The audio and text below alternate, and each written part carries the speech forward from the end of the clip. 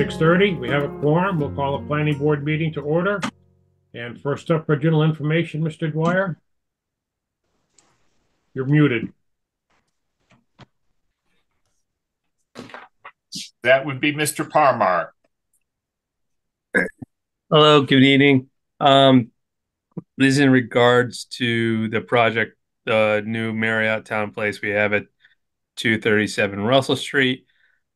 We noticed some discrepancies on our plan, or the architect was working to national architect, and when we submitted the plans from Berkshire Design, we had 15-foot poles, and the architect had drawn 25-foot poles, which is similar to what we have at the other properties at the Hampton Inn and the Homewood Suites.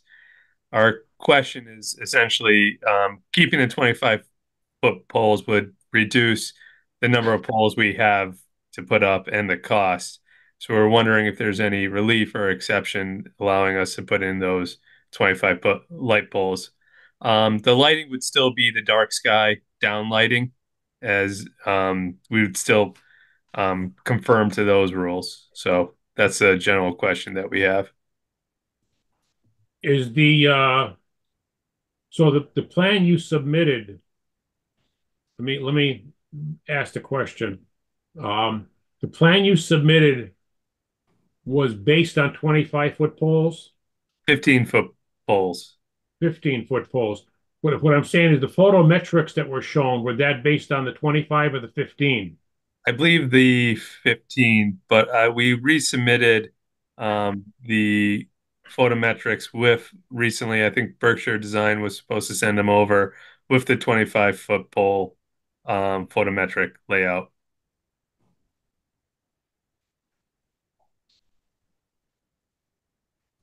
I believe I sent that around to everyone. I personally don't see an issue with the 25-foot pole, but I'm not sure how the rest of the board feels. I wonder how the neighbors feel. I don't have a problem with it. I don't either. What were the poles on the site before you demolished the old building? Those were 25-foot poles too.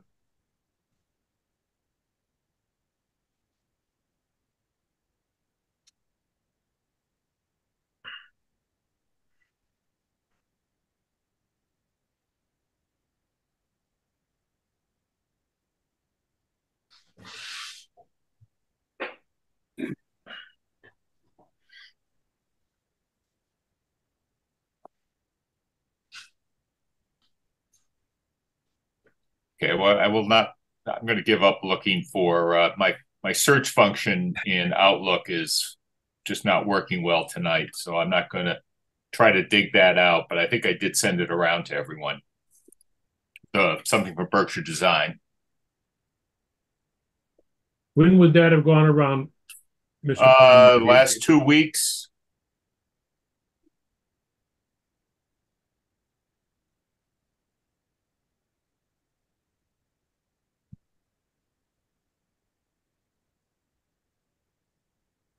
See if I can.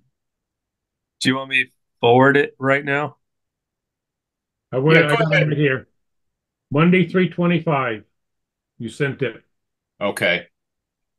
Let me see if I can pull it up. It was around 12:08 in the afternoon that I think Chris Chamberlain from Berkshire Design sent it. Okay, yeah, I have it from. Okay. Let me see what we can do here.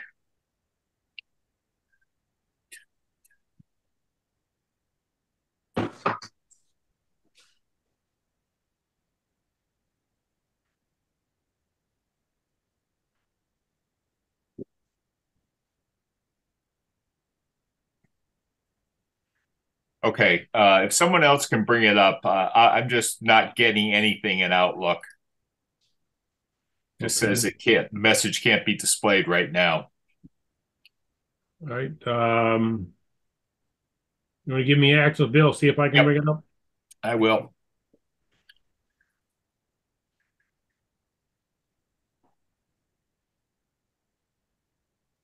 Okay, should be set.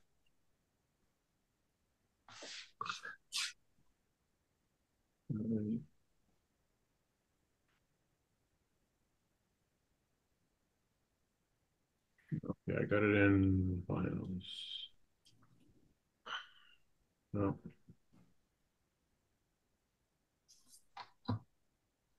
All right. Give me a second.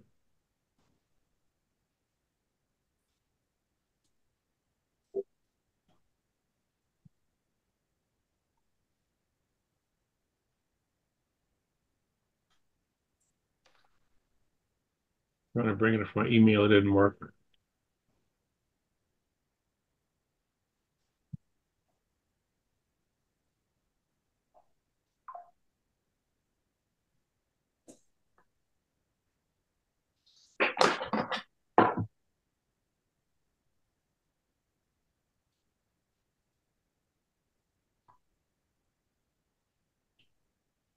I have it up if you want me to share it, or Yeah, if you can share it, because I'm having trouble bringing it up for some reason. hold on one second.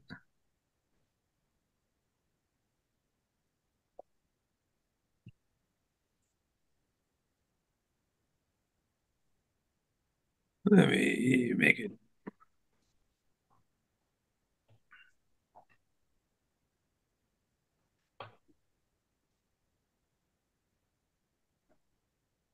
Who are the butters? Is that like Wildwood and Eaton Surveyors or something? I'm trying to. Yeah, Randy Iser is one of the butters, and the other side, I forgot what they're called. Um, Hadley Park Plaza. yeah. Okay, right, Also, Lisa Sanderson's Yeah. right. shop, but there are also residential abutters beyond the into the rear. Yeah. And the building is more towards the rear. So most of the light poles are in the north side or the Route 9 side of it. Um, Toward the and front, right? in the front, so the building kind of blocks it. Uh, the other thing is, we're reducing the number of light poles instead of increasing them, but the photometrics are the photometrics with different 25 poles in it. Um, so But you that said the previous poles were 25 feet, so we're not doing any, you're not making things any worse. no, and most of the poles were previously the building was elongated on either side. One side and the other side was a smaller building, so there was more lighting back then than there is now, for my opinion. But the photometrics, I don't think I have a photometric comparison from the previous layout.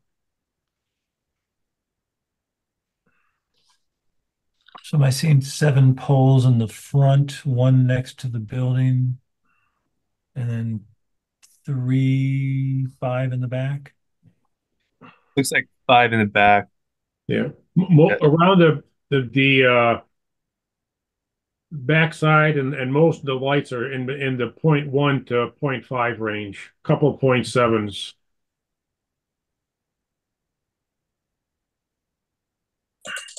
So if you're looking at the diagram, to the left is the plaza, to the right is where Ian and Associates and Wildwood Barbecue are. To the top or north southeast, which is the top left corner, that's where the wetlands are, and beyond that is where Nashville Road is. To the southwest is the residence where my parents stay, and then Nashville Road. So it looks like around 3 at the entry, goes up to 4, and then comes down towards 2 foot candles.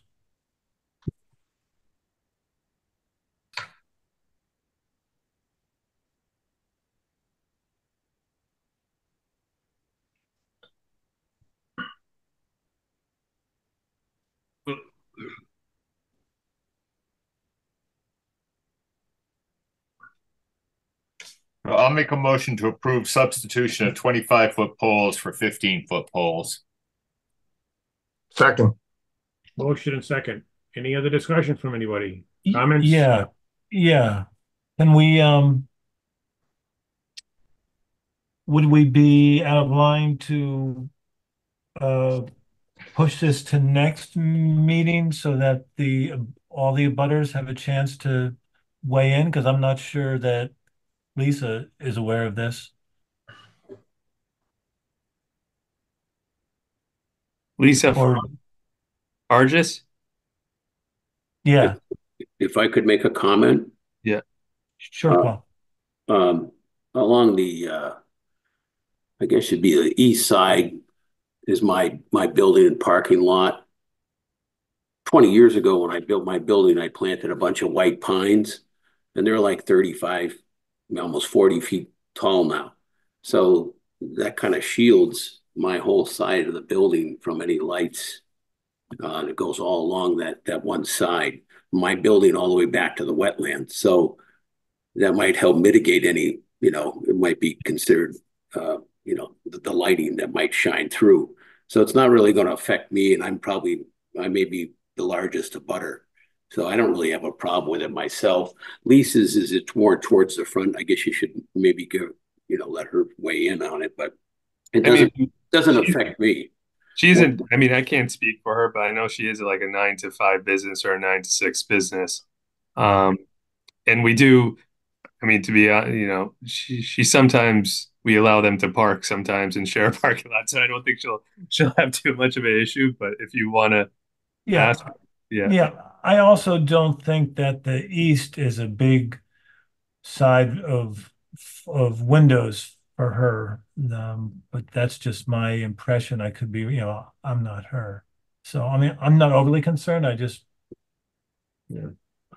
I'm not sure that the businesses are going to have a big concern if their parking lots are a little bit illuminated. Yeah, It would be anybody to the rear where the residences are. right. And it seems like that's pretty well blocked off. The very low light numbers there. Probably better than it used to be. Okay. All right. I'm done with my discussion then. Okay. Good point, though. Any other comments? Hearing none, all in favor? Aye. Aye. Any opposed? Aye. Motion passes unanimously. Okay, thank you, folks. very good. Bye.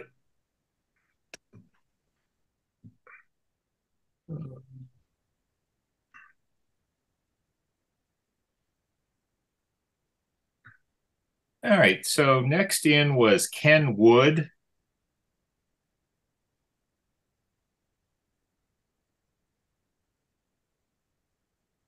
Under the heading of Millimeter Wave.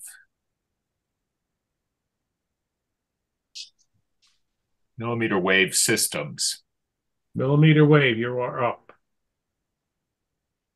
I don't think I'm on the agenda at all. Or if you just have general questions, that's fine. If you just want to watch the meeting, that's also okay. We just want to know if you're here for any general questions. No, I'm just listening. Okay. That's all. All right. And Josh Klein was up next. Good evening. Thank you for having us again. Josh Klein, Stonefield Engineering, Site Civil, Traffic Engineer for the project. So we're happy to be back because it means we are very close to starting to break ground. So we have a contractor on board. We've done our pre-site walkthrough, and the reason we're here tonight. Remind us of the street address and the project. Yeah. Yes, we're within the Hampshire Mall, 375 Russell Street is the address. This is the Chase Bank project. Okay. So I'll put it up on my screen as I'm talking. I have a side by side, but essentially we reached out to the building department as we gear up for construction. We've met with Mass DOT and had a bunch of conversations with Mass DOT because we want to kind of ensure we're aligned with the work. So the question that we presented to the building department was Chase was just kind of looking for clarification that, as Mass DOT completes their improvements, that we want to ensure that none of the Mass DOT improvements are going to hold up Chase's ability to open their doors. For example, I'll just zoom in. This is the plan on the left, was the approved site plan. Mass DOT is building a new sidewalk along South Maple Street after they do the expansion. They probably won't finish that sidewalk realistically. I wish DOT, stayed on a quicker schedule, but they probably won't finish that sidewalk till a little bit after our project's done. So, Chase is just kind of an abundance of caution, wanted us to kind of reach out and ensure that, the town, would issue a CO and let Chase open and operate, while Mass DOT is finishing improvements that are associated with Mass DOT scope. What that kind of conversation, I think, led to, and there might have been a little confusion along the way, was that, the site plan set that was dated in front of the board and the site plan set that we're going into construction with is a different date. So I think what we felt like it was best to get in front of the board and just to clarify that all the Mass DOT improvements that the board saw when they approved the set are exactly the same they are now. We actually met with Mass DOT to confirm that their plans haven't changed since this board approved it. So property lines are the same, improvements are the same. Our plans have changed, typical to any of these projects. Once we go from board approval to gearing up for construction, for example, we've made some really minor changes, and the only one that you'll actually see above ground was the ADA space was shifted over slightly to minimize the conflict of the ramp with the front door. But buildings in the same place, coverages are the same, setbacks are the same, parking's the same. The list goes on and on from a zoning perspective. Another change I could just highlight is, Chase added a concrete flag where the ATM is. So a car is kind of sitting on a concrete flag versus asphalt. You can see in the approved set. So, we just want to come in here. I don't know if kind of leave it to the board if there's any action that's needed. I don't know if the board wants to kind of amend it to include this set. It seems atypical, but this was more, I think, kind of getting clarification that the board, knows that the latest set, from a site plan approval perspective matches the set that they approved as we gear up for construction. And then just getting confirmation that, the board is comfortable with the idea that, Chase, for example, is going to build the new sidewalk to the edge of their property, but we obviously aren't going to be able to construct the Mass DOT sidewalk. So when the Mass DOT comes in and finishes their sidewalk, they'll connect it to that flag that we have there. So that was probably the only, one of the only items that, DOT will touch in after. We went out in the field and confirmed, utility poles and things are all in the same place. So happy to answer any questions. I don't know if, Bill, there's any action you feel. I know Giovanni from our office was kind of in touch with you, but we did want to kind of get this, in front of the board as we get ready to break ground.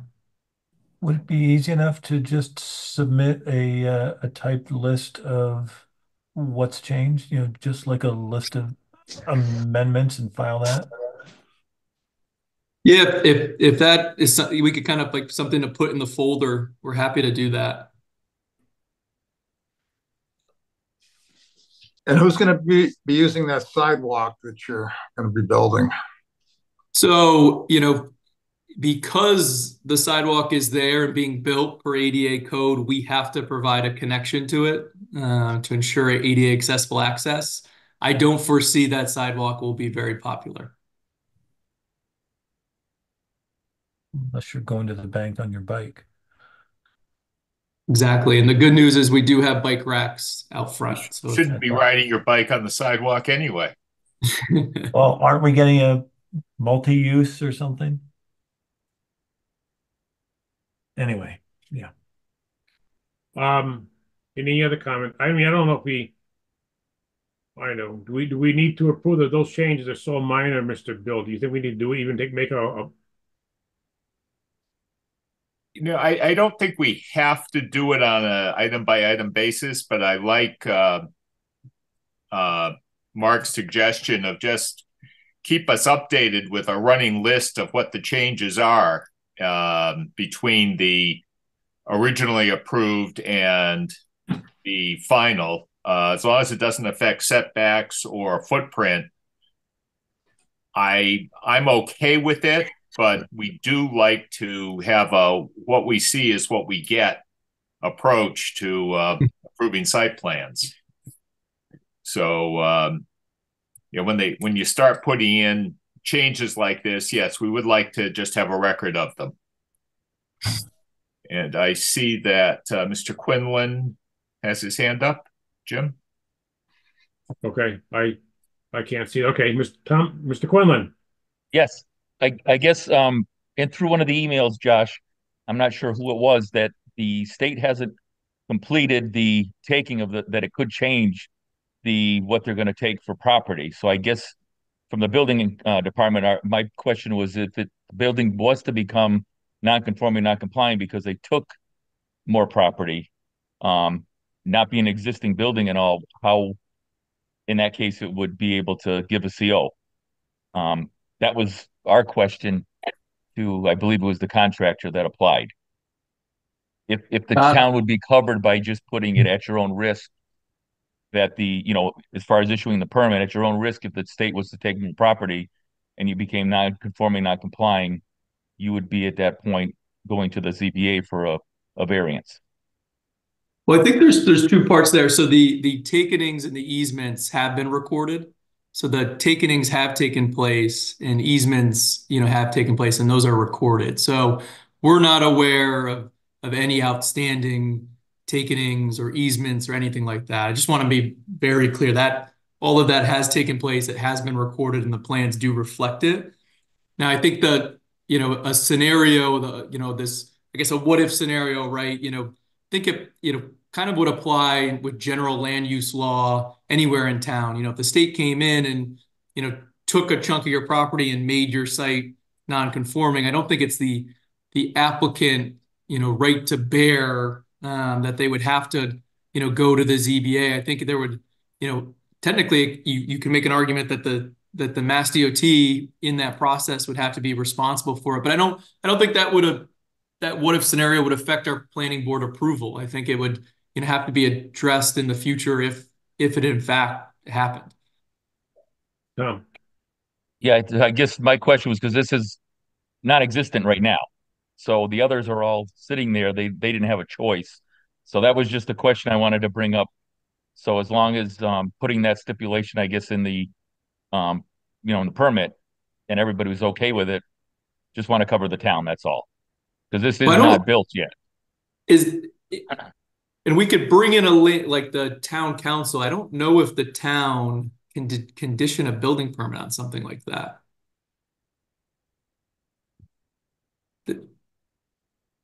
Of a future, because that would be, something I think that would be, I guess, unfair to any applicant, right? I mean, if the state is required to take a small piece of our land from a public safety perspective, I think we're looking.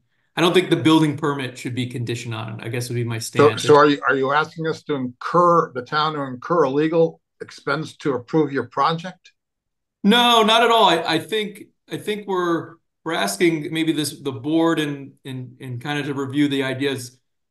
I think this condition was not a condition of our planning board approval. We have a site plan decision that was in effect. We have property lines that are in effect, that are recorded, that are signed and sealed by a licensed surveyor. I think adding conditions after the fact to an application that's been approved seems like an unfair hardship we're setting on the bank for a scenario that, is kind of being created. It's not a real scenario.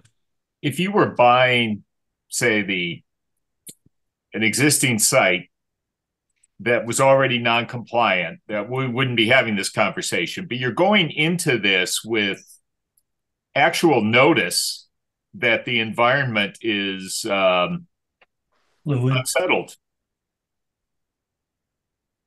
So I'm hearing Josh say that the takings are all set, but I don't know if anyone can answer this, but I'm wondering if the state doesn't consider those final until it's over. If we find that we have a change order or some problem, we'll take more. Is that?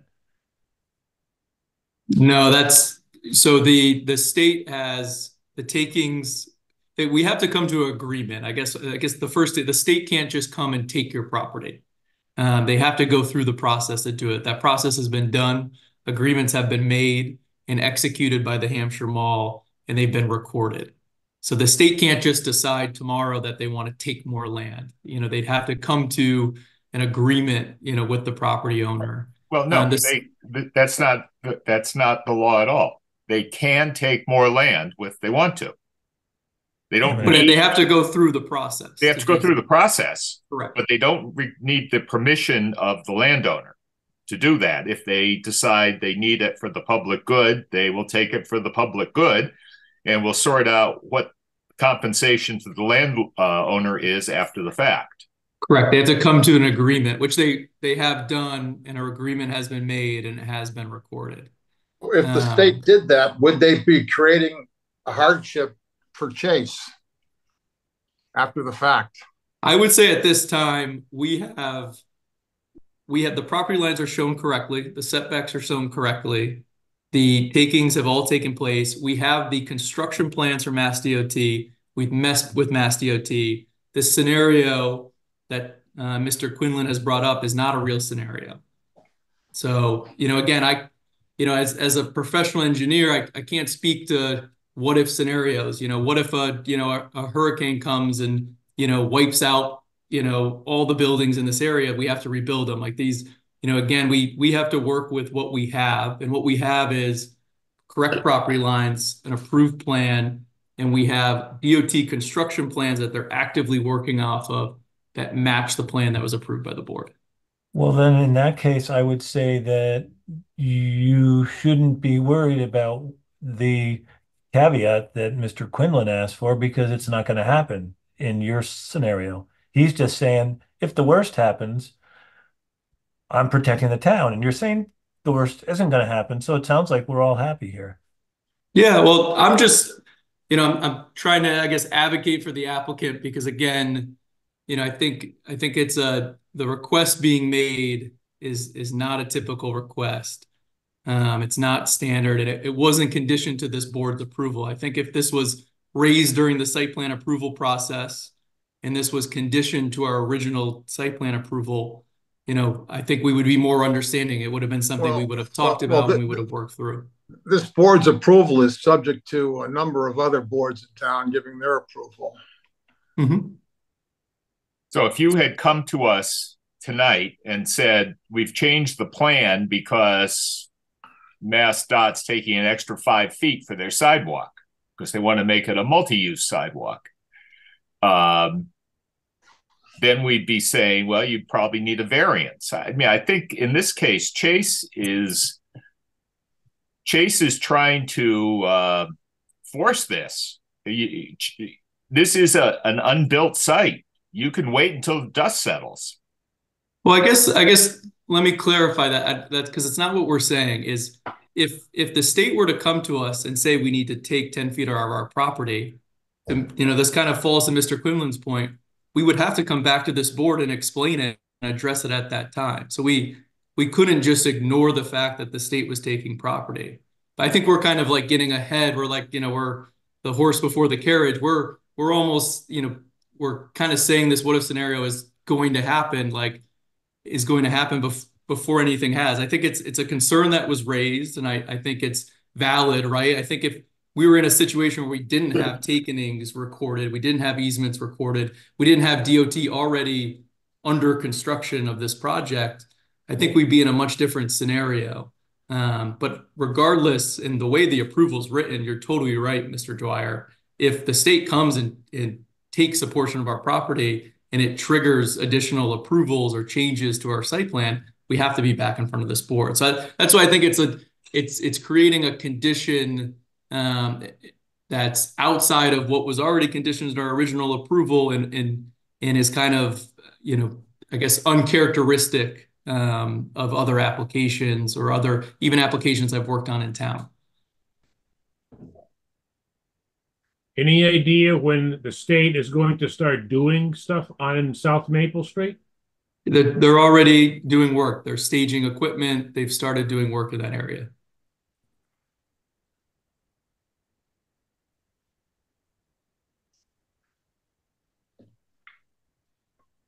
I'm not quite sure what we should do, Mr. Dwyer. What do you think? A little.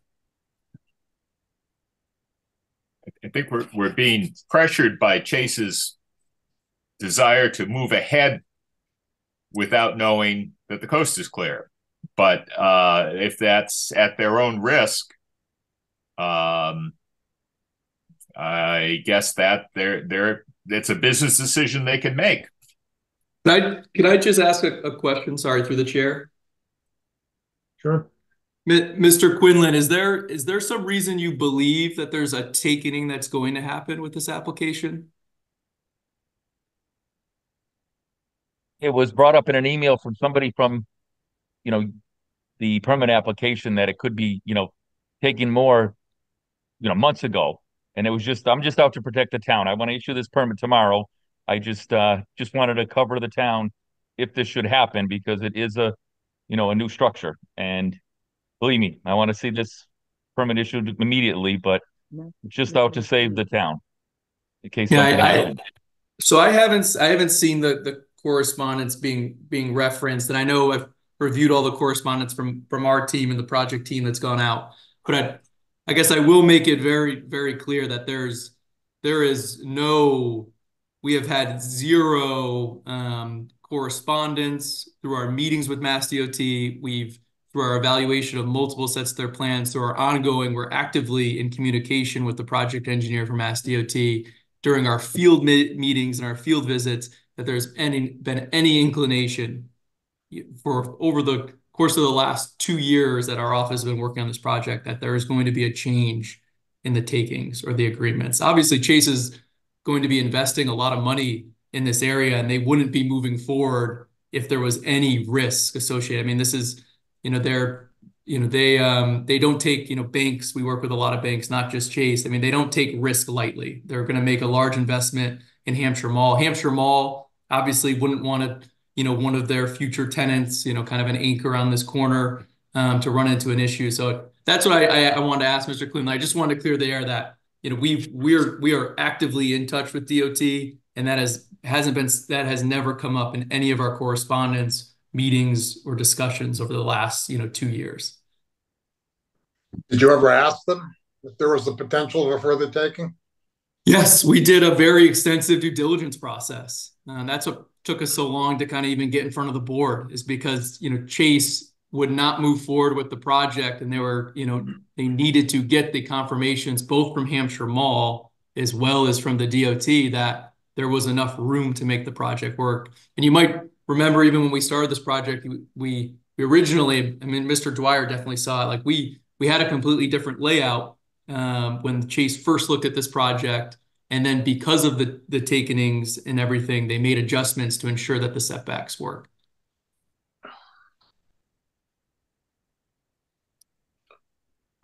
Well, I've appreciated Tom Quinlan's cautiousness over the years since I've been on the board, and I'm inclined to follow his lead if he thinks there's the potential, even though a minor potential, for putting the town at risk.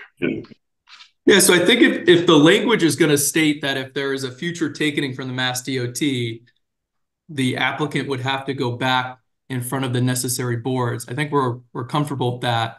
And I think what we're asking, though, is that, there can be some assurances, I guess, for Chase, I guess on the other side, that if, we're waiting on Mass DOT to finish the sidewalk per se, or some of their improvements, that the town will let Chase open.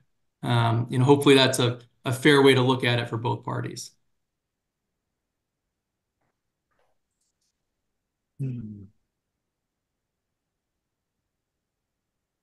Well, I guess if that's the case, and what does the board feel? We don't really have anything to approve here. It's more or less giving Mr. Quinlan the go-ahead to issue the building permit, from what I understand. I'm hearing the question of, which isn't really to us, unless I'm misconstruing it, is to the inspection department is, will they let them occupy if they haven't connected to the sidewalk? Oh, You know, is that, and I don't think that's that's probably Tom's discretion. Yes, Tom. Yeah, and that would just be a stipulation in the, CO that it was going to be done within, they could give us a certain amount of time. That's not a problem. We want them opened. So, Okay.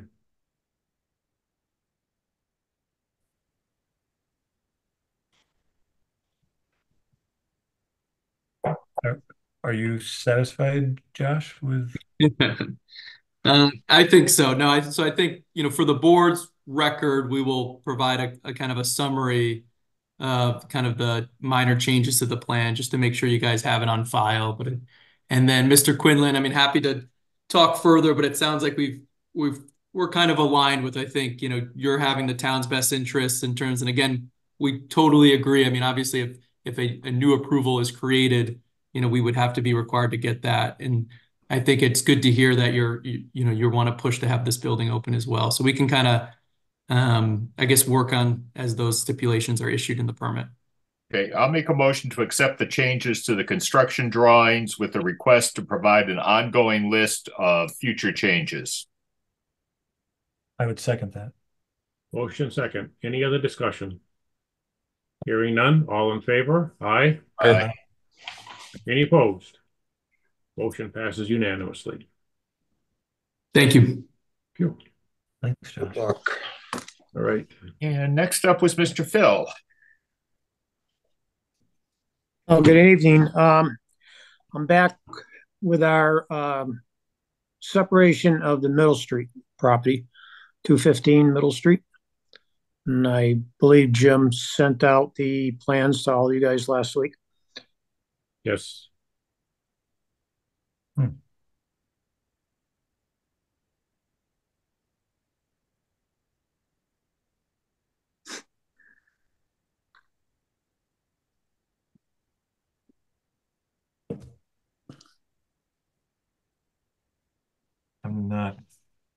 not recalling it. Is that something that we can put up on the screen, or? I think Jim sent it. David gave it to Jim, and then I think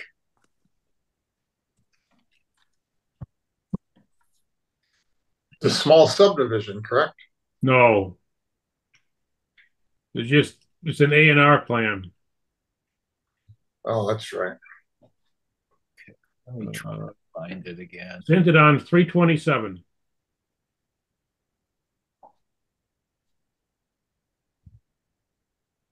Well, I have one question.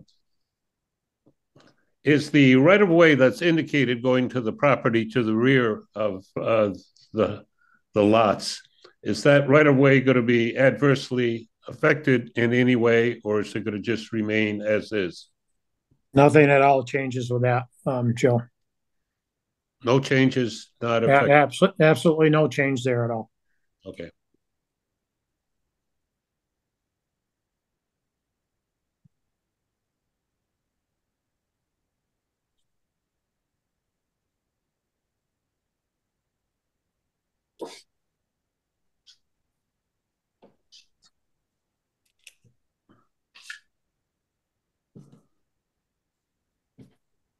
You see the plan now? Whoop.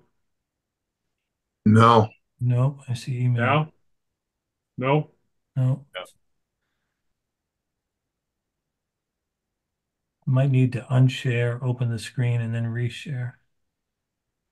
I don't see the email unless it. All right. Wait a minute. All right. 37. I'm going back to. It keeps going to that one. That's I've got it here. I can forward it on to everybody. That'd be great. Not sure why I didn't get it. I'm trying to restart my I sent it. Thank you, sir. Please stand by. We are experiencing technical difficulties.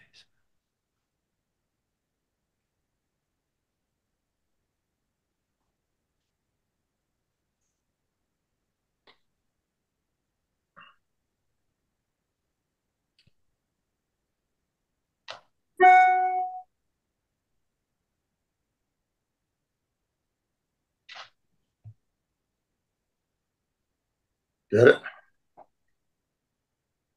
Not yet. It's caught in the. I did, and I think I will try to bring it up.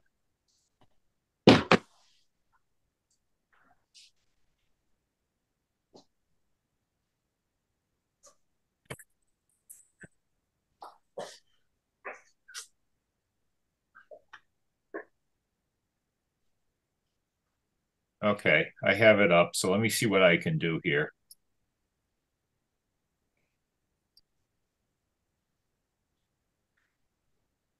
I have to check my spam folder.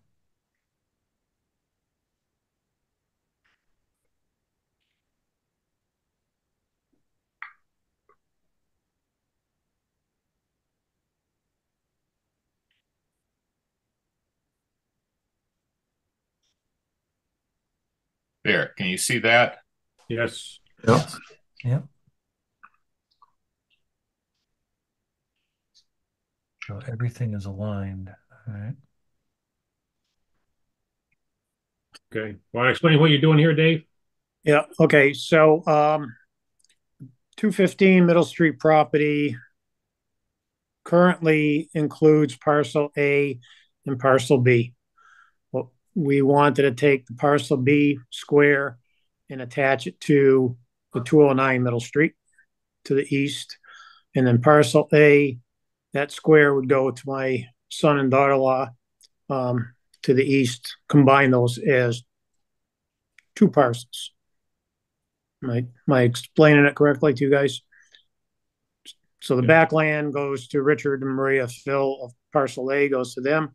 Parcel B goes to the other property that Joyce and I own to make bigger lots. And then the 215 Middle Street with it weird shaped going out back has over 40,000 square feet. So we're in compliance.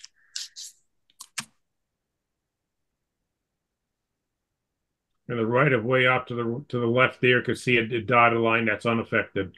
Yep. We didn't go anywhere near that. Or the town's ditch right away and none of that.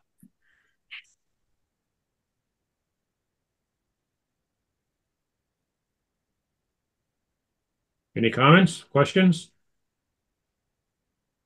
Looks according to Hoyle. I'll make a motion to approve the signature of the A&R. We have a motion. We have a second? Second. Motion and second. Any comments? All in favor? Aye. Aye. Any Okay. opposed? Oh, well, let's do, I can't participate, so I abstain. Okay, 4-0-1. 401. Motion passes. Okay, I got one question for you, Bill. Yep. On the Form A that I have to fill out for this, is it one for all the changes or one for each property as they will be? It'll be one for all of the changes because we're approving this plan. Okay, so one form. Okay. And it will be the minimum fee for an A&R. What is that? Like $19 or something? $25. $25. Okay. All right. Very good. Thank you. And when you get your Mylar, you'll want to get together with either me or Joe to sign it. We're both approved to sign these plans once they've been approved by the planning board. Okay. I'm going to be back at your next meeting for the Isabel Court. We got that one straightened out. I just didn't get the information quick enough to Jim. I didn't give it to him until Monday. So unless you guys got it and you want to do it now. I didn't send it out yet. Oh, okay. All right. So your next meeting, I can just come back and do that one as well. And then Bill, I'll just hunt either you or Joe down and have them all signed at once. Yeah, that'd be the easiest. Yep. Yep. That's Okay. fine. Okay. Well, thank you. Thank you, David. All right, good night. Now, we have a number of people here tonight. I'm going to stop sharing. And I've taken down names as you have logged in, but I'm thinking that many of you are here for one or the other of the public hearings that we have scheduled. Is there anyone who has a specific question for the planning board that is not related to any of the 3 public hearings we have on the agenda? Just raise your hand. If you raise your hand electronically, you will be sorted to the top of the screen so that we will see you. And you raise your hand from the reactions button at the bottom of your screen.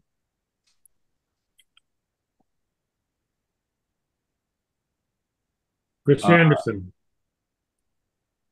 Yes. Hi. I'm Chris Anderson with Hannigan Engineering.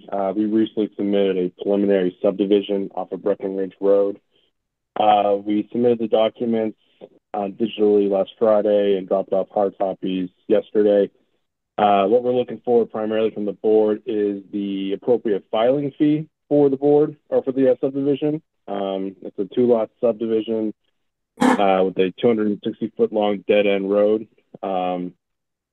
We're just looking to finalize the submittal with the town clerk, and the last step in the process would be the filing fee. Okay.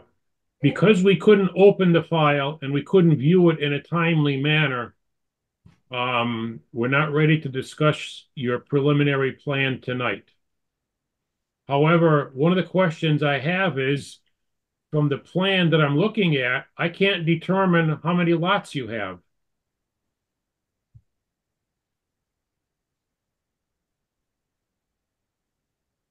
How many building lots is this subdivision creating? It's creating 2 lots. So if we were to look,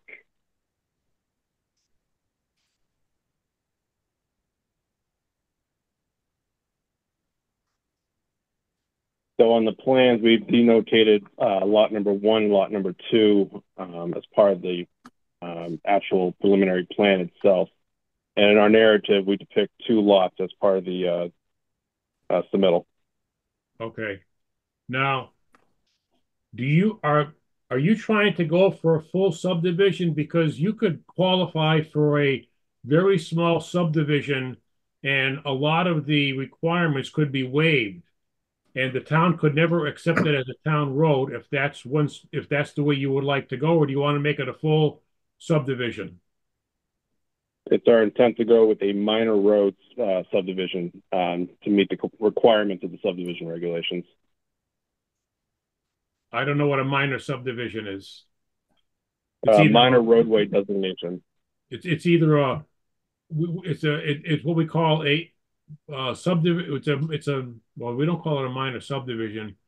We call it a subdivision where you don't go for the full-fledged subdivision. Certain regulations or rules are waived. It doesn't have to be a paved road, doesn't have to have all kinds of underground utilities, et cetera, et cetera, et cetera. And it never becomes a town way. It basically becomes a private way with 2 building lots on it.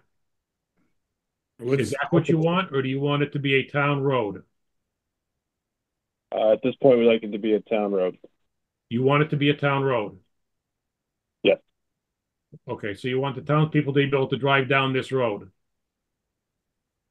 It would be a private road, but it would be designed. There's no such thing as a private town road. It's either a private road where some subdivision rules are waived, but if you go for the full subdivision approval, it becomes a town road and people can drive down the road. Can't be prevented. Yes. It's a public way. So if there's some confusion here, you are only the second subdivision that has been filed under the revised subdivision regulations that we adopted probably close to 7 or 8 years ago. So I think there is a definition of minor road, but it really what we have a process called a very small subdivision where people ask to be excused from putting in a subdivision road. They want to be permitted to basically put in a common driveway, but it will be a way laid out by the planning board so the second lot can have frontage, or both lots can have frontage off the paper street. It just wouldn't be built to a street standard. Or be plowed by the town. Yeah. The town wouldn't accept it as a town road. It would be up to the owner of the two lots to have the road plowed and maintained. You would own all the utilities and underground. And therefore the road is private and people cannot drive down the road for the subdivision except visitors and people that you want to drive down the road. If it's a town road, then if it's anything else but this very small subdivision, then it must be accepted by the town. That's a stipulation of the subdivision rules. And anybody literally can drive down this road and you can't stop them. And it has to be built to a much more higher standard than a driveway. Right. In other words, if it's a very small subdivision, you need to be able to support the heavy town fire truck. You have to have a turnaround for a fire truck to turn around on, but it does not have to be paved. It can be maintained as a gravel road or any kind of a TRG surface, or it can be paved if you want, but it doesn't have to be. It just has to be a good base that'll support the town heavy vehicles should the need arise. Jim, also too, we might add, or we have in the provision for a very small subdivision, a dedicated open space. So there has to be a certain amount of open space dedicated to. Right. Which they can avoid by building it to the full subdivision standards. Correct. Right. But the gain is going to be in the price of the road. Full subdivision standard, I think, is what, $500 a linear foot now. I'm just guessing. So we're really that's his decision. That's correct. Yeah. We'll be prepared to talk about this at our next meeting. We just aren't prepared now. Most of us didn't get a chance to see your plan. Yep, understood. We would like to go for the full road subdivision with the understanding that, yes, we have to meet the requirements of the subdivision standards. Okay. That's your choice.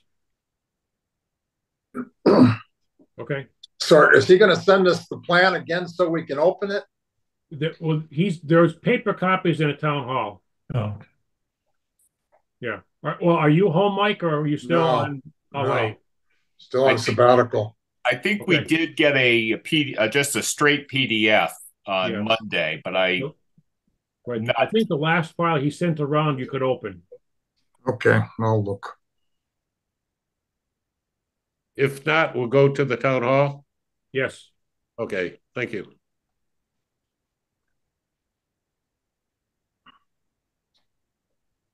Okay. 2 weeks from tonight, Mr. Anderson, 6:30. All right, thank you very much. Anybody else? Or that's not here for somebody's here for just general information. Seeing none? Okay. I guess first up is Mr. Baiano. Are you still here? Yep, I'm here. There we go. Okay. All righty, great. So, all right, so I have some updates and everything like that for you guys. And so where we're at with my landlord, I know I came a couple meetings ago. I proposed to the planning board that there would be an opportunity for me to purchase the property. I finally heard back from my landlord on what the price was that they wanted for it 2 or 3 days ago. 2 or 3 days ago, and I don't think at this time that we're really going to see eye to eye on the price with the landlord. I had an appraisal done, they had an appraisal done, and we're definitely both off by a lot. However, what I am doing is I'm canceling my lease here, where my lease is done in February of 2025. However, there's a stipulation in our contract that I can break it early. But though I have acquired some land for my business and commercially zoned property elsewhere, that I plan on moving all my equipment to. So then we won't we won't need to reside here as a business anymore. What we are looking to do is right now we're pretty new in terms of just acquiring the new piece of property. So we're hopefully within the next couple weeks we can finish up on just getting our approvals over there. But though, out of respect for the time for the board and my neighbors, I was proposing that you guys would be able to deny my site plan approval without me doing any appealing or anything like that. But I would have till to July 1st to be able to move all of my equipment out of here. And then I also had some questions as well after that for my neighbors and for the town. If I am able to broker a deal with the landlord to purchase the property, what their thoughts would be on having a multifamily housing unit here, and what the potential of that unit would be for here. Multifamily housing does not permitted by the Hadley zoning bylaws. Mm-hmm. There are a few complicated emphasis on the complicated ways around that. And unless that was to come to fruition, we would spend an awful lot of time trying to explain that tonight. So in a nutshell, it's not permitted, but there's, like I said, it's with some complicated efforts that could be possible, but I'm not sure that you'd want to go through that for that small of a property. Yeah, no, it would be worth it for me. So that was pretty much my. I don't know that. I'm by no means advising. Yes. Yep. So I'm not saying that it would be, but the property is kind of a small piece for something like that. So I don't know that. The simplest thing you could do, we have two simple options. If you were owner occupant, you could have an accessory apartment there. And if the house existed in 1961 at the time of the adoption of the zoning bylaw, it could be converted to a two-family and potentially expanded somewhat. But that's it. No more than a two-family. If you were to put in, because your house is pre-existing, it was pre-existing in 1961, you could also convert it to senior housing. That's a possibility also. But there's a lot of stipulations with that. You could make that, I believe, up to I'm not sure if it's a three-family senior housing or whatever, but have to be a rental property, I believe. I'm not positive. Gotcha. So I wouldn't be able to knock the building down and then build like a condo unit or anything like that. Correct. That's Gotcha. A correct statement. Yes. All right, great. Thank you for the information. That definitely helps me make my decision. So I think for Mr. Viano, he can withdraw his request, can he? And then we would stop these every other month meetings? And he would not be allowed to. He could withdraw his site plan approval. Correct.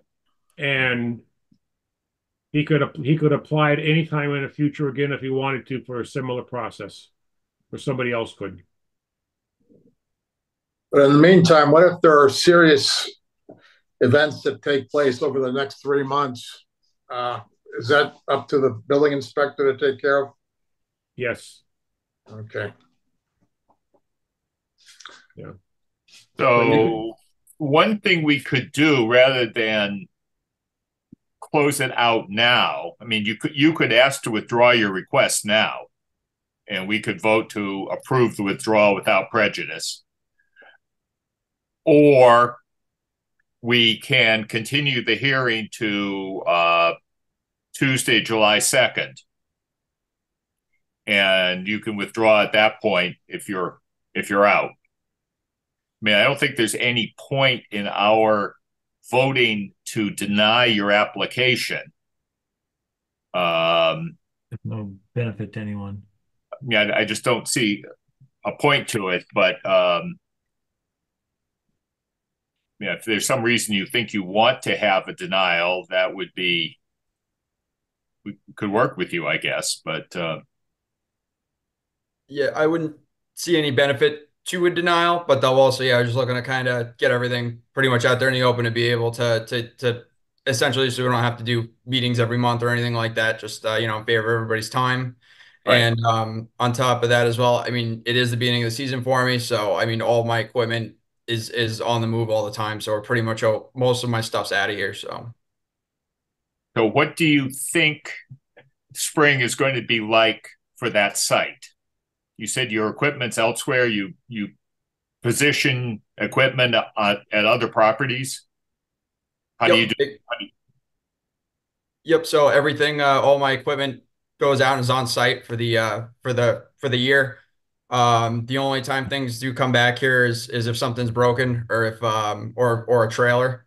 But though, like my employees all meet on site. I only have 2 other employees, and one of them has a company truck, so he'll take his truck to the job site, and one of the other guys lives right next door to the site that we're going to be on for a good amount of the time. So I don't foresee having to have any really employees come here unless we're working on stuff on the shop here. So that wouldn't be an everyday activity. I also, all the job sites that we're looking forward to for this year don't require us to have to stage materials elsewhere. We can stage everything on site. So it would be very quiet. How are you with this, Paul? That's fine. That's fine. It sounds like he's located another piece of property and he's moving the business out. You know, I don't have any problem if obviously if he was going to stay, then you know, the drainage system would be an issue, but it would just be nice to see it put back to what it was prior to hasty fence. But you know, that's up to the property owners. If it was all graded nice and seeded when he left, I don't have a problem with the runoff coming from the lawn into my catch basin, which is the way it was designed. And it wouldn't be any problem of any pollutants in that case. You know, and that would be very agreeable to me. I don't know if, you know, Rob and Stacia would be agreeable to that, but that's what I'd like to see happen. The fence is very, you know, it's fallen down again, and there's, you know, it's dangerous. I just assume see the fence come down and just be returned back to lawn and graded and back the way it was, and seed put on, and then you don't have any issues with conservation, and the runoff wouldn't be detrimental to my wetlands or the neighbor wetlands. So that's what I'd like to see happen, but I guess that's up to Rob and Stacia Roy. I can only make that suggestion, but I think it would help increase the value of the property if they are thinking of selling it, because I think it's a real eyesore, and it's detrimental the way it is now. The fence is down in several places, and it's dangerous if kids wander from my property on down into that bank in that area. So, but that's fine. You know, I don't have a problem. And, you know, if he's going to move out in July and if the property gets cleaned up, that's fine. I don't have a problem with that. I don't think Lisa would have a problem with that either. She's not at the meeting, but I know she's had her concerns. So that's my input. Thanks. Thank you. Right. Basically, you have 2 choices. You could request an extension to July 2nd, then come back and just vote to withdraw, or you could withdraw tonight, and we could vote to approve, whichever way you want to do it. Okay. Yeah, let's just withdraw it tonight. I think would make the most sense for us. Okay. I'll make a motion to accept the withdrawal of the application at the applicant's request. Second. Motion second. Any other discussion? Hearing none. All in favor? Aye. Aye. Any Aye. opposed? Motion passes unanimously. Good luck, Mr. Baiano. Thank you. Good luck. Yeah. Okay. Next one up is Belize. I Jim, see. do you want to? I don't know if people are here for ours or the next one. I don't know if you want to take it out of. I mean, it's all been noticed for 6:45, so I think it's fine. No. I don't know if you want to take the next one because there might be public here. Yeah, there's probably more for the battery storage is what I'm guessing. Battery storage one. That's what, and we're fine. We're fine waiting. Okay.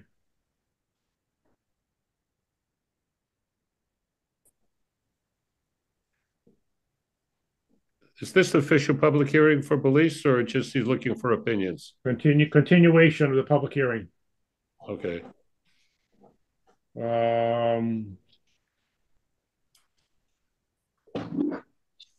What we have is the zone bylaw. We don't have the one for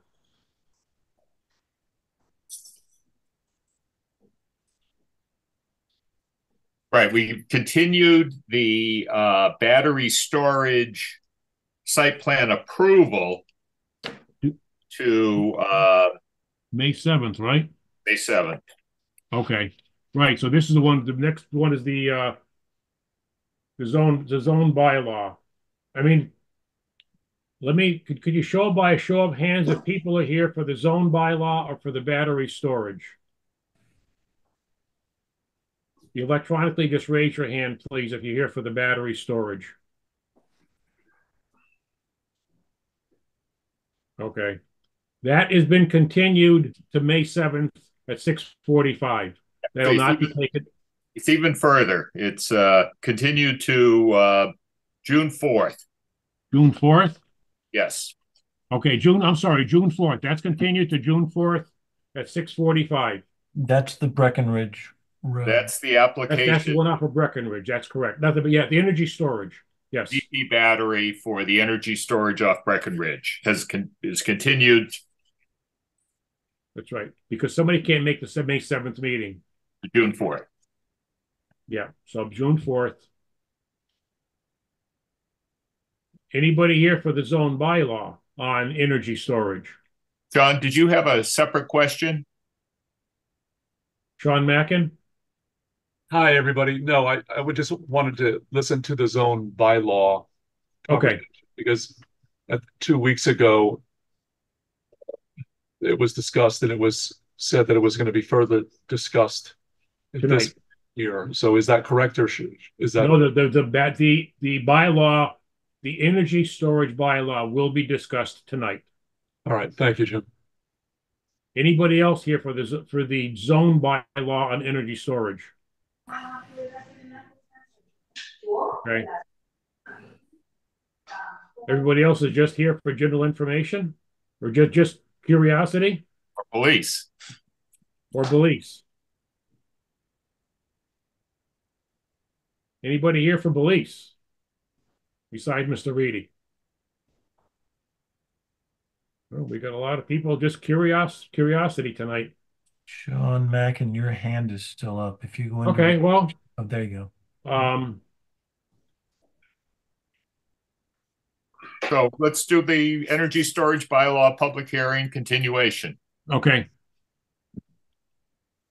When we left the last public hearing, we were discussing energy storage, just to review it. Energy storage basically it's a battery storage, would be permitted in all residential agricultural areas and industrial areas in the town of Hadley. And we were discussing excluding it from the aquifer protection districts, which comprises roughly a good half, if not more, than the town of Hadley.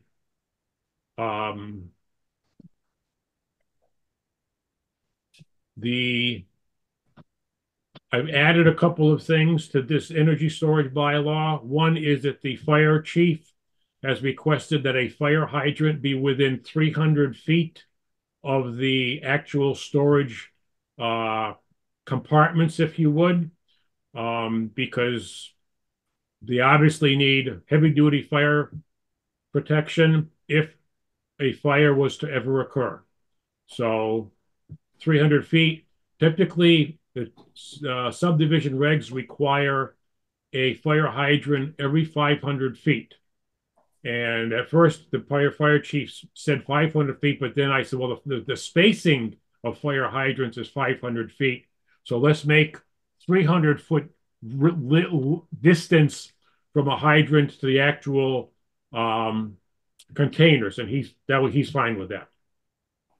So, and I also put down that the spill containments, this is something we could be discussing. The spill containment is required around all hazardous, around all anything that has a liquid in it, and it shall contain 110 hold 110% of the rated capacity of any containers, any and all containers. And I've added a little bit to that we can discuss, in that the spill containment shall be fire resistant and fireproof to 2,300 degrees Fahrenheit. And the reason for the 2,300 degrees is because the melting point of steel is roughly 25 to 2,700. The melting point of concrete is excessive, close to 3,000. So 2,300 seems to be a reasonable number to be fire resistant and fireproof. I don't know if we want to use that language or not. Well, some language, Jim, should be put in there to verify the safety of the enclosure in some way, shape, or form, whether it's a general or whether it's specific, but that can be discussed. Okay. Yeah, I was going to just say fire resistant and fireproof, but that's kind of, what does that mean? Fire resistant to what? 400 degrees, 300 degrees? So 2,300 seems to be a relatively high number. Now, fires can get hotter than that. I don't disagree. However, there is no such thing as fireproof, in all honesty. And same thing with fire resistant. How do you protect against explosions and the noxious gases that will naturally develop if this thing explodes? There is nothing that'll protect against an explosion. Except not having it there, right? That is correct. Yeah. Noxious, I mean, gases, well, I don't think that's possible either, except like you said, not having it. You can typically, I don't know. You're speaking way beyond my expertise on those two. Well, I just read about the gases that are generated when these things catch on fire and explode, and they generally settle near the earth because they're heavier than air, and they can cause serious health problems to your lungs and skin and everything else, and they can kill you. I mean, that's one of the things. That's one of the reasons where we are discussing not to have it in the aquifer district. I think, Jim, we're beginning to hone in on what we really want to have done, not in the aquifer protection district, in the other districts, as you've mentioned, and because we're on the horns of a dilemma. If all of a sudden we say it's not allowed anywhere, like it was in some other towns, then of course the Attorney General is going to reject it. So if we, however, I think there's good justification for not allowing it in the aquifer protection. If it does leak or it does affect the water supply, it's for our safety and health of the citizens. So I think as far as the zones are concerned, you brought up the points that we talked about the last meeting, and the fact that some paragraph should be put in there that it has to be in some way confined to that particular area, whether it be weld or. But the other thing that amazes me is the fact that when I think, Jim, you asked the applicant if there's any other towns that had it, and he lists the towns, and one of them was Hadley, Massachusetts. Now, the battery storage system that is located in Hadley, Massachusetts, is on the University of Massachusetts property, right adjacent to their power plant. And does that mean they have a get out of jail free card? They can do anything they want in town, even before we pass the bylaw. So that is probably, what do you think, Bill? Is that, yeah, they have a get out of jail free card. They can zoning exemption. Okay. For their official uses. Okay, so we're not going to even argue that then, but and also it's probably not. I don't know how big the capacity of that storage is, but it may not be in the 5 megawatt range either. It's pretty big, Jim. I drove by it, and it's very similar to the photograph that we were shown. It had looked like 8 refrigerators stacked up side by side. It fenced in. All right. So, okay. Now, just for our information and everybody else here, we need to make a decision tonight as to which article goes on the town warrant, because the deadline for submission is April 17th for the town warrant. So we can amend it on the town meeting floor if we so choose. However, that's highly not recommended. But we need to make a decision tonight on which article goes to the town administrator for publishing in the warrant. Just so we'll all know that. So the one that we were proposing, or you were proposing, well, really the last, negative in the Aquifer Protection District, but in all the other districts that you mentioned. That's correct. I think that's an effective compromise, and that doesn't leave us exposed to the state overruling us for not having any districts. But yeah, how close to a residential home can these things be? I mean, in the backyard, like a solar array? I don't know. We already have them affiliated with solar arrays. Yeah. Yeah. We have one battery storage with a solar array to the rear of Hampshire Mall, but that is not in the aquifer. No.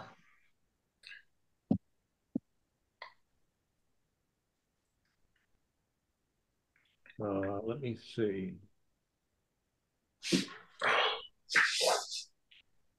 So yeah, I would go with let's see if we can get it through town meeting even outside of the aquifer. I'm thinking that this is maybe not going to be anywhere close to a 2/3 vote, but we'll see.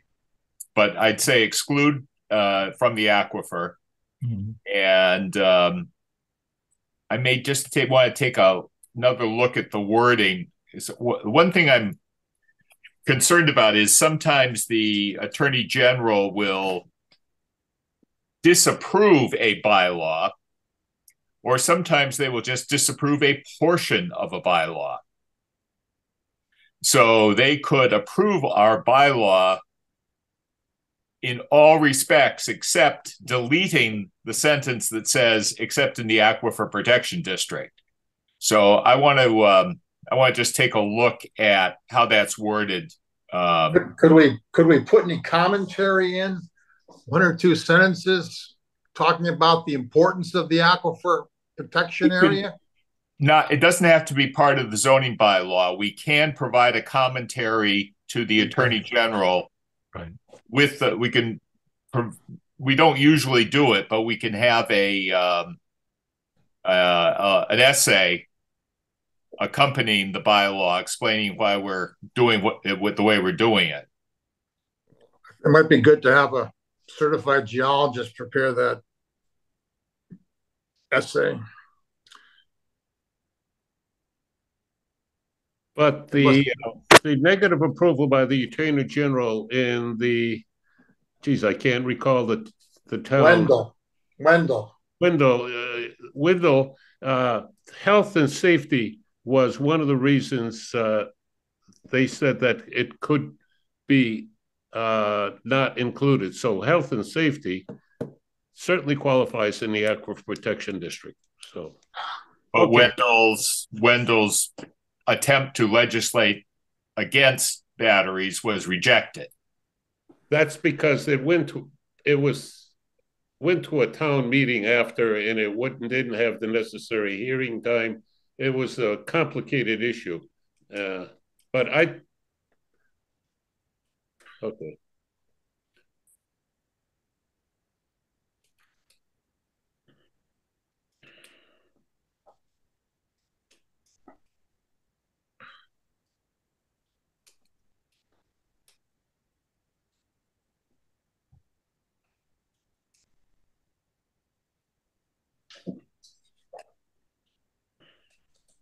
But I think, yeah, we have Mike, we have a decent grounds to say, you know, we lost one of our wells for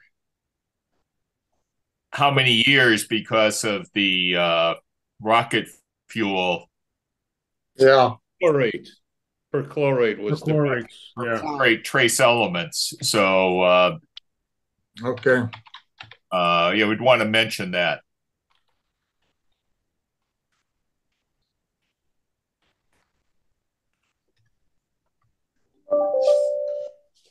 Okay.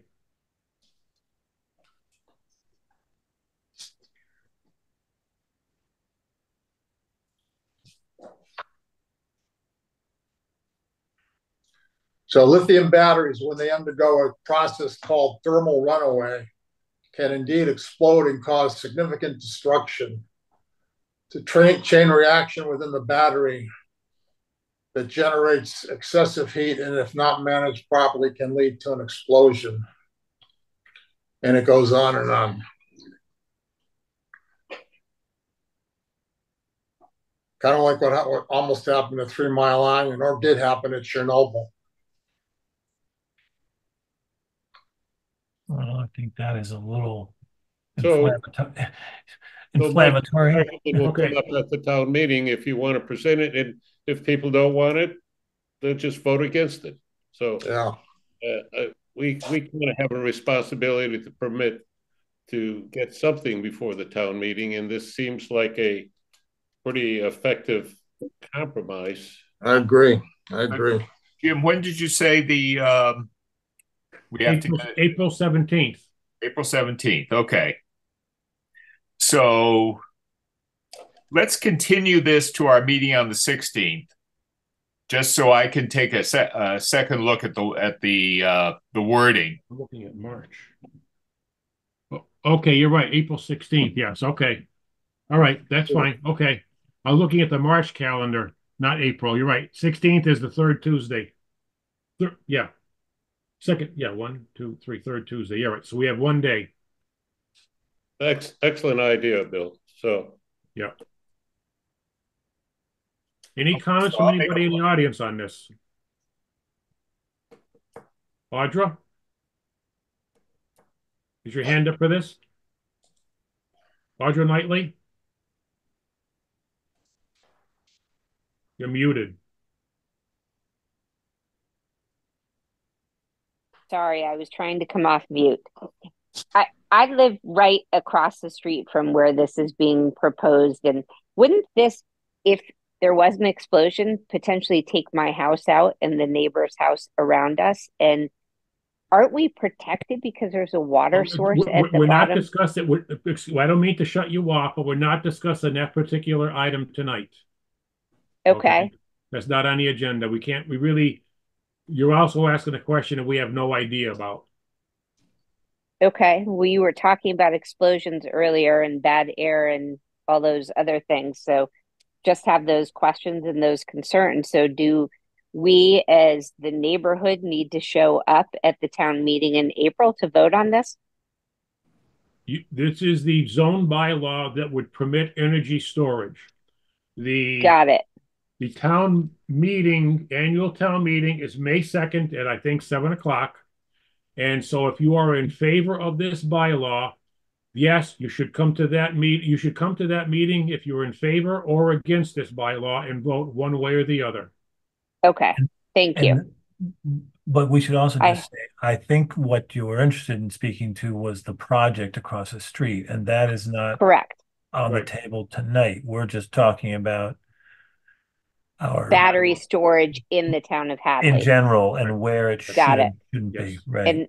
And how to hit that bylaw so you can't be overridden. Got it. And that project that you were referring to is what's that, June? Yeah, now, just so people will understand this, that probably weren't at the last meeting, the current solar bylaw does not permit battery storage, energy storage in the town of Hadley unless it's associated with a solar field. So a standalone project cannot be installed. However, the Attorney General has determined, at their opinion, that that is not a legal thing to do, and you must allow battery storage. So this bylaw is being proposed as a way to regulate standalone battery storage systems within the town. If this were to fail, there is a chance the Attorney General could say, put it anywhere you want, and if we don't have a bylaw, it could be done without control. So we're trying to put controls in on Controls around it. Got it. Okay. We're trying Makes to sense. fence Well, off it's not like certain we're, areas. as you can tell, the planning board doesn't like what we're proposing in general, but we don't think we have a choice. Got it. And Hadley Town Council was of the opinion that the current bylaw does not allow standalone systems. Right. We got that opinion several months back. Correct. Several years back. Several years back. Well, probably two. Time flies when you're getting older. Yeah. Okay. Tony Fiden. Thank you. Yes. Good evening. I just wanted to kind of reiterate a few things that I said last week and then raise a new point. First of all, Mr. Maximowski, that is not correct that the Attorney General said that we must allow. Just for the record, that's not what the statement, that's not what the opinion says. It says we can ban it if it's for health, safety, or welfare. That's in their statement. It does not say we must allow. So I fundamentally disagree with the board's stance. And that we're taking something. I don't see a lot of enthusiasm for this on this board. And yet you're going to put it in front of town meeting and give people, a lot of people at town meeting, that's the first they're going to see of this. They put a lot of stock into your opinions. The planning board says it's okay, it must be okay. That's not the way we should be doing things. And again, that's not what the Attorney General said. We do not have to allow this. The second part I wanted to raise, and this is very important, this came out yesterday, I want to make sure that you're all aware of this, is that the Commission on Energy Infrastructure Siting and Permitting came out with their report at the urging of the governor. It was the governor's panel that convened this panel. That commission stated that they're going to try to streamline permitting for all types of projects like this, solar, wind, storage. They're going to try to get it done within 15 months. They're going to try to force this on us. They're going to say they're going to have one permit and that there's going to be a little public comment period and then it's going to go through. This is because based on what they put into the law, this these unrealistic carbon standards, there's no way they can meet this without forcing all this down our throats. Even if they do, it's not going to work. Let's just make that clear. There's no possible way they're going to get to where they say they're going to go. But they're going to try to force this on us. I just want to make clear, this 15 months, one permit, we're being steamrolled. They're coming after the farmland. They're coming after the forest. They're coming after everything they get. Because if you look at Massachusetts, we don't have a lot of open land. And Hadley happens to be we do have a lot of open land. It's called farms. If you think that we're going to use dual use, that's a joke. There's no dual use unless you want to have chickens scratching underneath those panels. That's not dual use. That's just no farming. So in light of this commission coming out with this report just yesterday, why should we, let me put this another way. They're trying to steamroll us. Why should we try to get ahead of the steamroller? Why don't we try to stop the steamroll? So, no, I disagree with this, that we have to put something in front of town meeting. That's not what the Attorney General says. It's not the right thing to do. And this could end up passing something that this board admits is bad. So I'll leave it there. Thank you. Thank you. Sean Mackin. I want to thank you guys for paying attention to this, because as a neighbor, I have a hard time accepting that I'm going to get an energy storage system that doesn't meet our bylaws on right next to a farm, a residential area, and a kid's playground. I have a hard time thinking that this would ever go through, but I'm here again, and I was here 2 weeks ago because this is important to me, just as I'm sure it's important to you. So to kind of echo Tony's point, I didn't grow up in Hadley. I grew up in Pennsylvania, and Hadley, everyone knows Hadley's known for its farming, the asparagus capital of the world, and everything great that's here. And this is why we raised our kids here. And now I got to face the situation where we're going to try to appease other people as opposed to standing up for what we believe is right.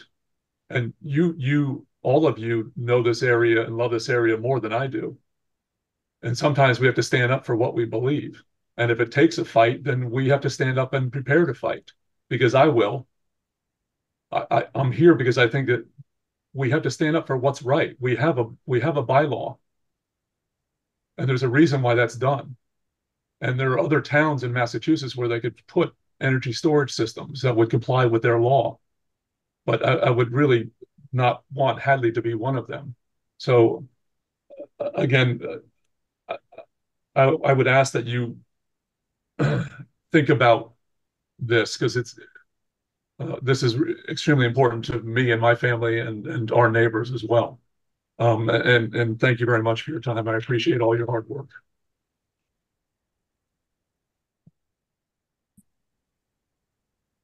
Okay, thank you. Anybody else? Anything else on the board on this one? Well, I would just say, in response to one thing that Mr. Mackin said, I don't think we're going to get away with saying not in our town. I think what we're trying to do is find where's the safest place.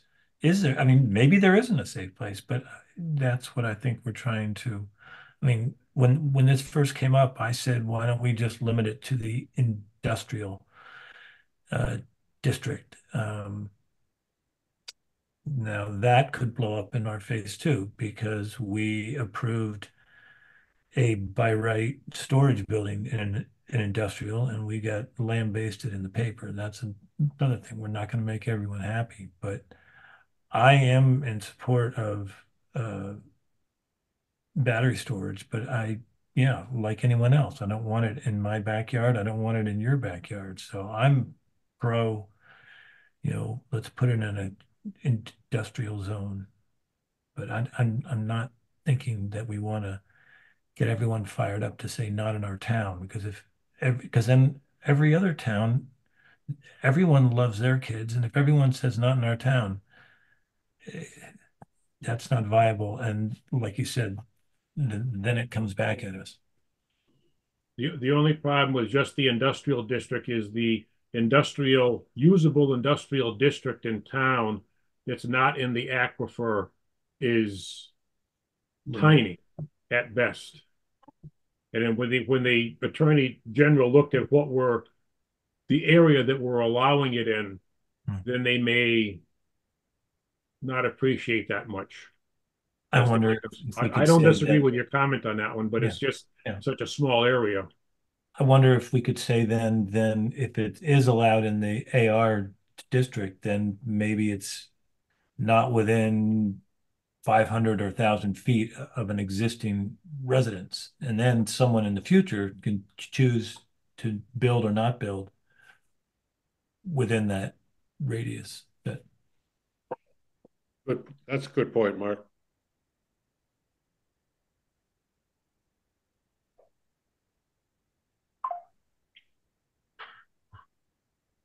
I'll make a motion to continue the public hearing to April 16th.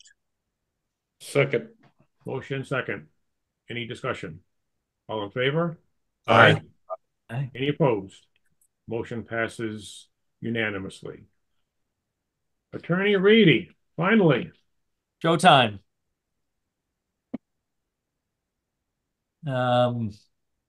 Let me, if I could, share my screen and I can kind of walk you through the site and our presentation. Yeah, you're set. Thanks, Bill. Okay. For the record, Tom Reedy, attorney with Bacon Wilson out of Amherst, here on behalf of Belize SLS and its application for site plan review for auto dealership, as well as business use in the aquifer and potentially and likely transfer of development rights. With me this evening from Belize, we've got their director of facilities, Jeff Casey, and also Alex Belize. And then we've got Steve Cabral from Crossman Engineering, who's the site designer, and he'll be able to talk about any site questions you have, stormwater, etc. So, and the board's very familiar with this area, 305 Russell Street. If you can follow my mouse, 315 Russell Street, the site of the Steve Lewis Subaru, the former Steve Lewis Subaru. And then 303 rear Russell Street was a building Barry Roberts built for Jeff Waskevich and Rayos. That I was in front of you, I want to say it was February or March of last year to get this approved for auto service, etc. use. There's a perimeter plan. I think Randy has been in front of you for a perimeter plan combining these three parcels. But these are all one at this point. So 305, 315, and 303 will likely just be called 315 at this point.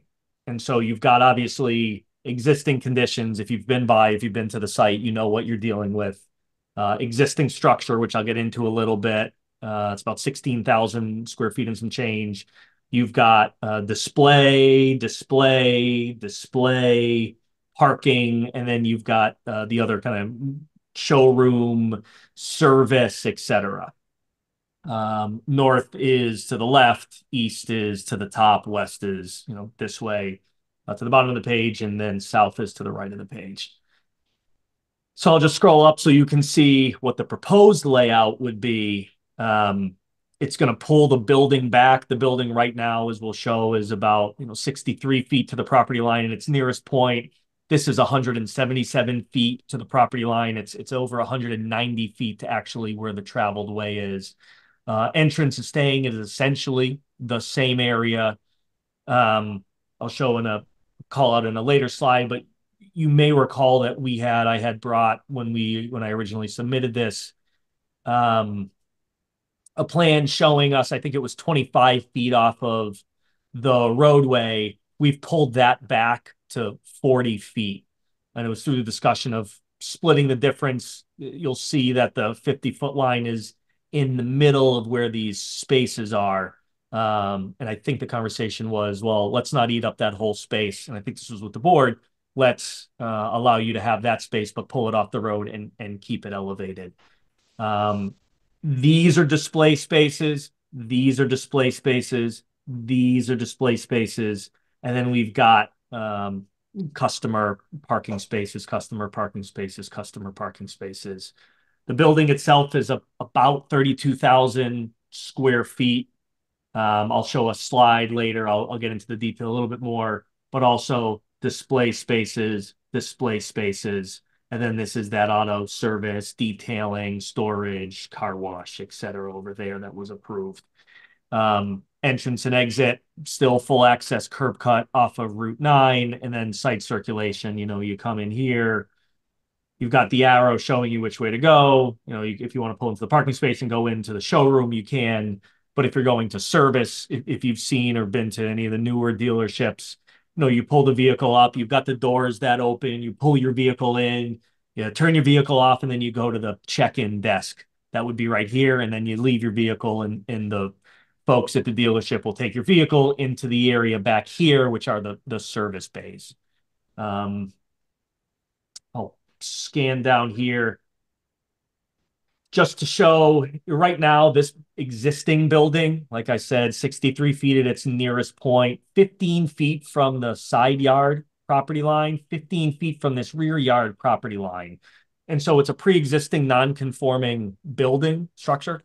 I was in front of the Zoning Board of Appeals last Thursday evening. We received a finding that we can put this new building, which will, from the property line, be no closer than 20 feet. So it's getting better. 40 feet's what's required in the industrial zoning district.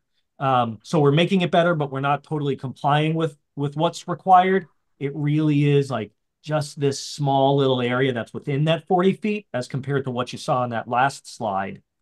And so we got the finding from the Zoning Board of Appeals that it's not substantially more detrimental to the neighborhood than what is existing. So this building can be sited the way that it's being proposed to be sited. As I said, 177 feet to its nearest point to the property line, and I think it's another 20 or so feet to the traveled way. 40 feet back where those first display vehicles would be. And if you follow this hashed line, you'll see that that's the 50-foot setback. So you've got half of the vehicles would be within that front yard setback. You've got a provision which is waivable, and we're asking for that waiver to allow us to park, to have these vehicles in the front yard setback. Again, vehicle storage at the rear. And I think what I'll do is I will zoom in a little bit to the building. And so you'll see, you've got the service drive here, double bay. You've got a waiting area, sales area, showroom area, reception, another showroom, delivery, parts delivery, conference room, mezzanine above, about a 1,400 square foot mezzanine above, electrical, banks, fluids. So all the fluids are inside, they're above ground. And so, you're going to deal with new and used motor oil, transmission fluid, washer fluid, etc. But that's all in here. And what they are is they're piped through different lines into the service area in here. So everything's inside, knowing that we're in the aquifer, everything's inside in containment. Again, you've got inventory here in the back, and then you've got site circulation around the entirety of the building, 24 feet on one side. It narrows down here to 12 feet and then opens back up. One of the things, and I think we had talked about this last year, we talked about really this cut through, and that hasn't changed, right? There's still this access and cut through between these two properties.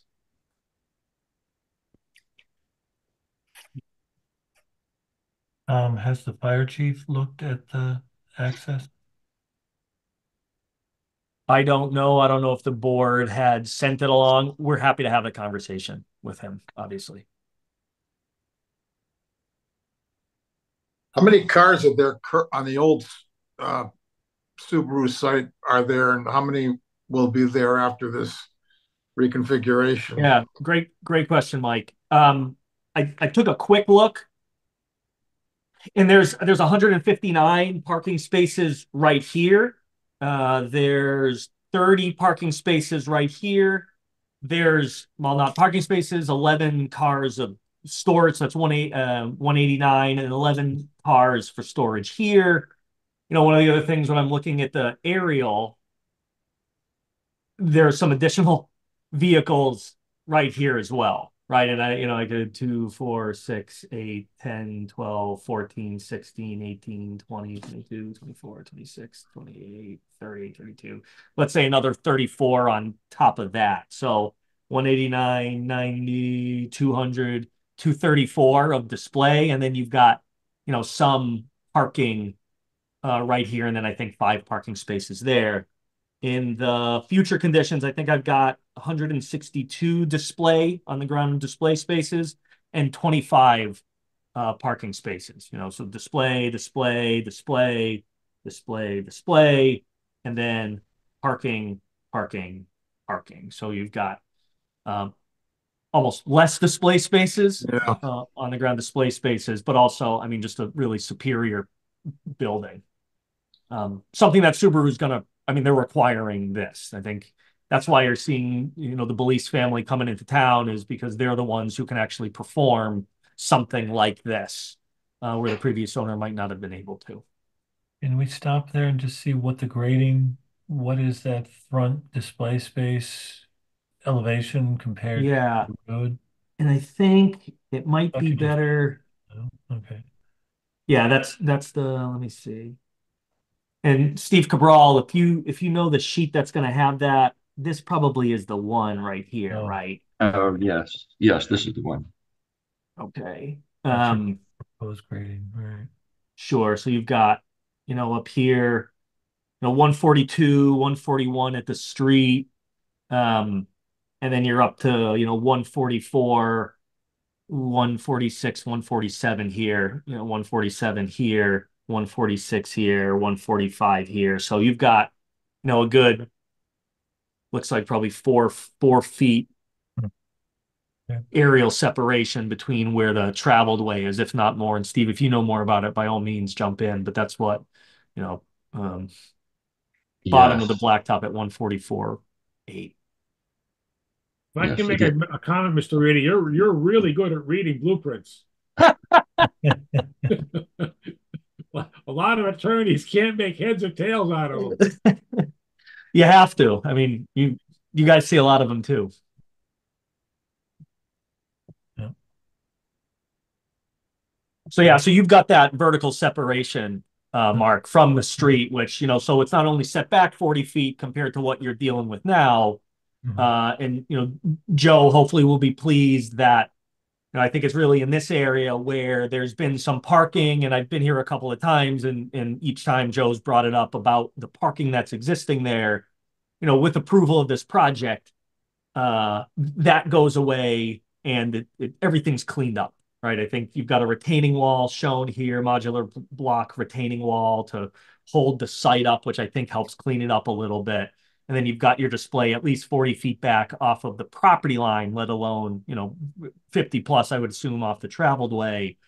And then there's also that vertical separation. So, sight lines are pretty clear. And that the folks that are up here aren't about to pull out onto the roadway like maybe some other uses in town, and other spots in town. Thank you for pulling them back 40 feet. Sure.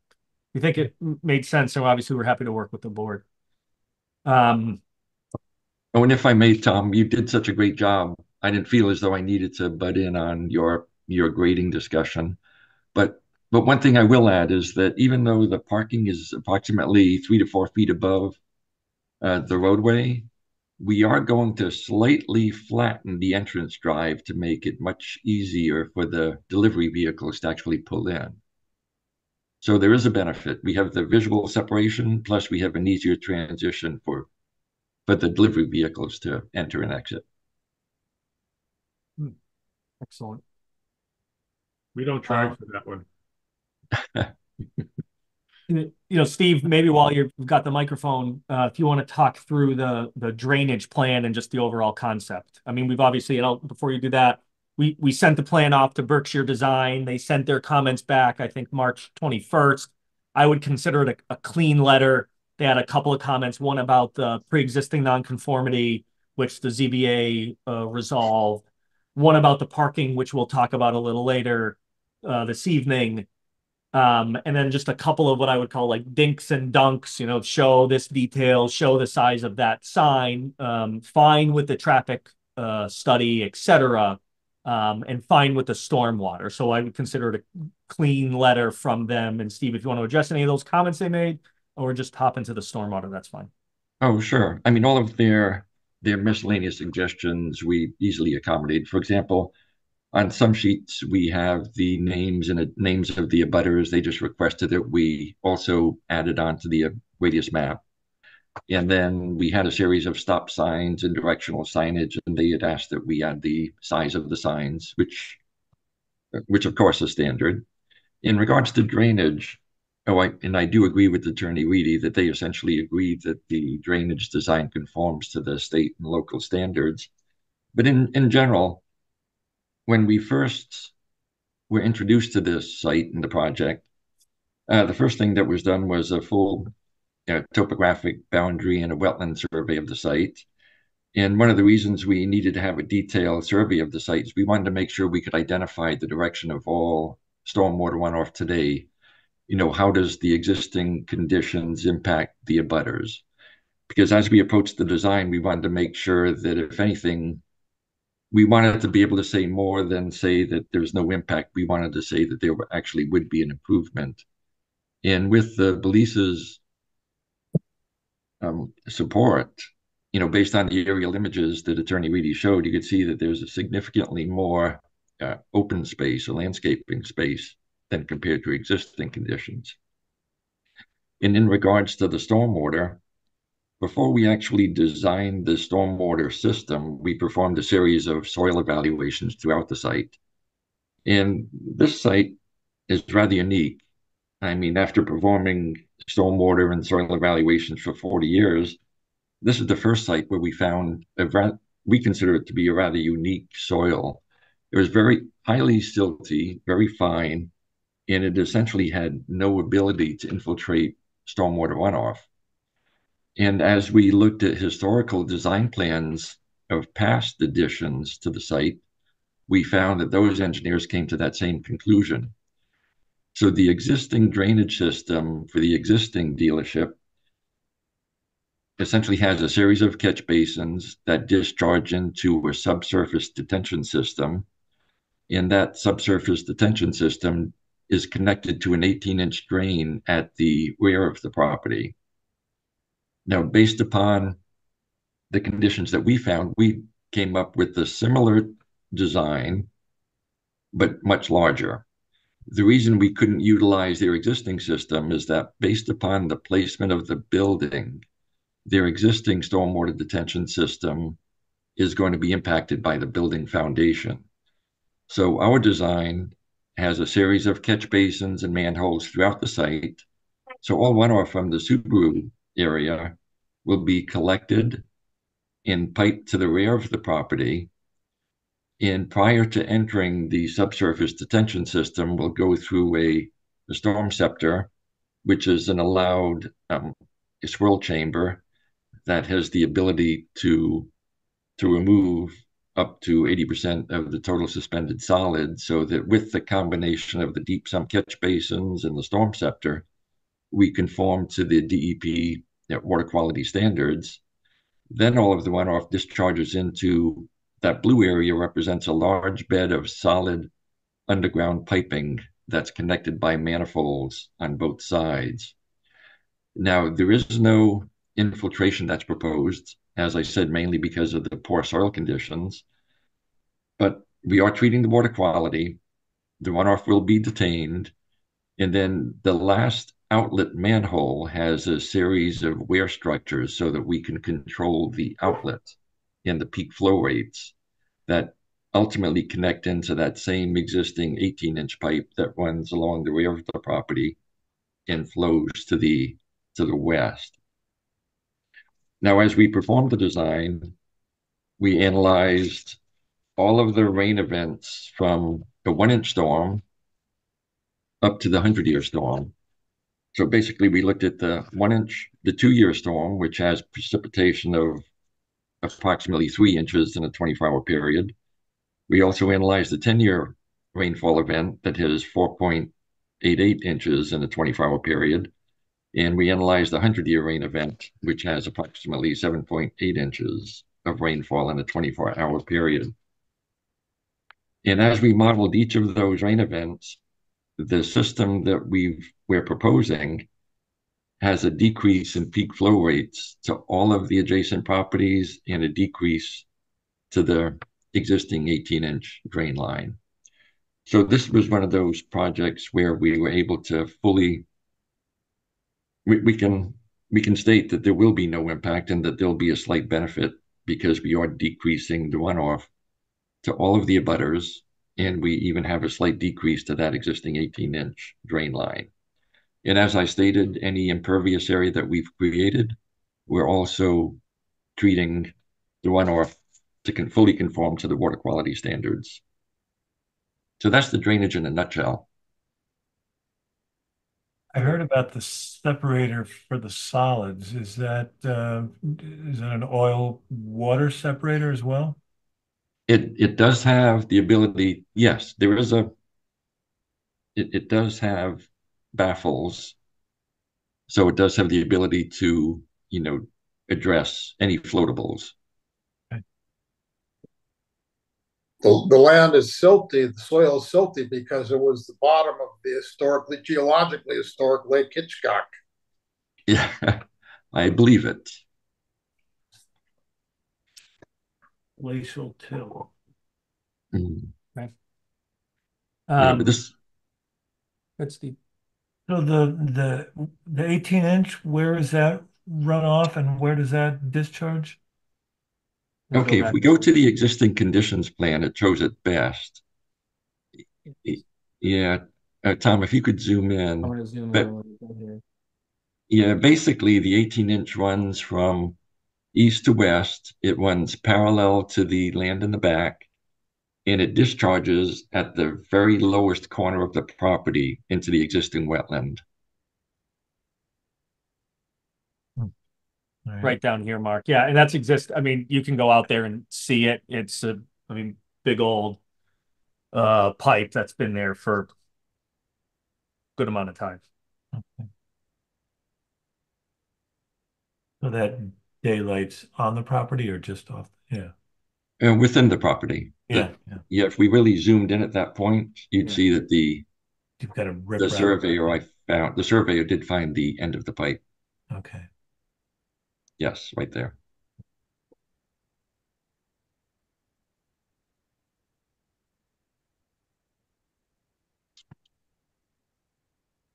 And who did the peer review? Berkshire Design. Berkshire, okay. Yeah, and they were good with it all. Okay. Okay, grading, drainage.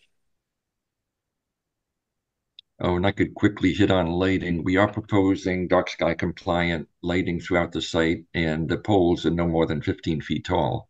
And we made sure that there's no light shedding onto the abutting properties. Yeah. So you've got here. Yes, yeah, the circular lines represent the foot candle spreads. And as I mentioned, they're based on a 15-foot tall fixture. Is that do you have like a tiered that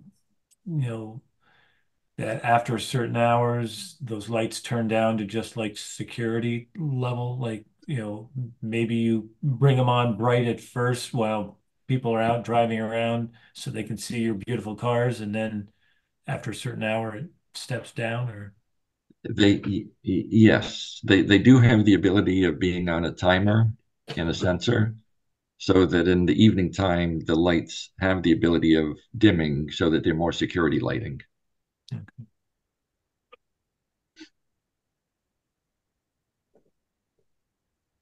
Steve, I don't know if you want to touch on, I think landscaping's next while you're up and on a roll. Oh, sure. Basically, the main focus of the landscaping was to, provide a mixture of trees and shrubs and ground cover along the frontage and the immediate sides, but we didn't want to have such a dense landscape buffer in the front that it would negate the visual of the new vehicles. But basically, our landscape architect in the front, she has a mix of hydrangea, wheatgrass, daylilies, ginkgo trees, and daylilies. She likes to have an assortment of vegetation that can be maintained and it fits into the area. Some of the islands in the parking area has a mix of inkberries and rhododendra. So she likes to have a mix of colorful ornamental shrubs and flowers. Now, as we go towards the rear, the spacing between the pavement and the property lines are limited. So it's mostly lawns, the few trees in the rear, which are, I believe they're Zelkova. Oh, no, I'm sorry. Those trees happen to be small red maples. Yep. Now, if the board desires, she could certainly add additional landscaping. But in areas where the space was tight, she knows it's best not to have large trees that could grow with their roots eventually going into the pavement. But if the board did prefer, she could certainly add more shrubs along the eastern property line. Have you, I know a lot of it's going to be covered with vehicles. Do you have snow storage area for the areas that are not covered by? The snow storage areas would be primarily along the areas where we don't show the shrubs in the very rear of the property. You know, what we could do is when we submit the plan with the details of the signs that Berkshire requested, we could identify specific snow storage stockpile areas to make it clearer for everyone.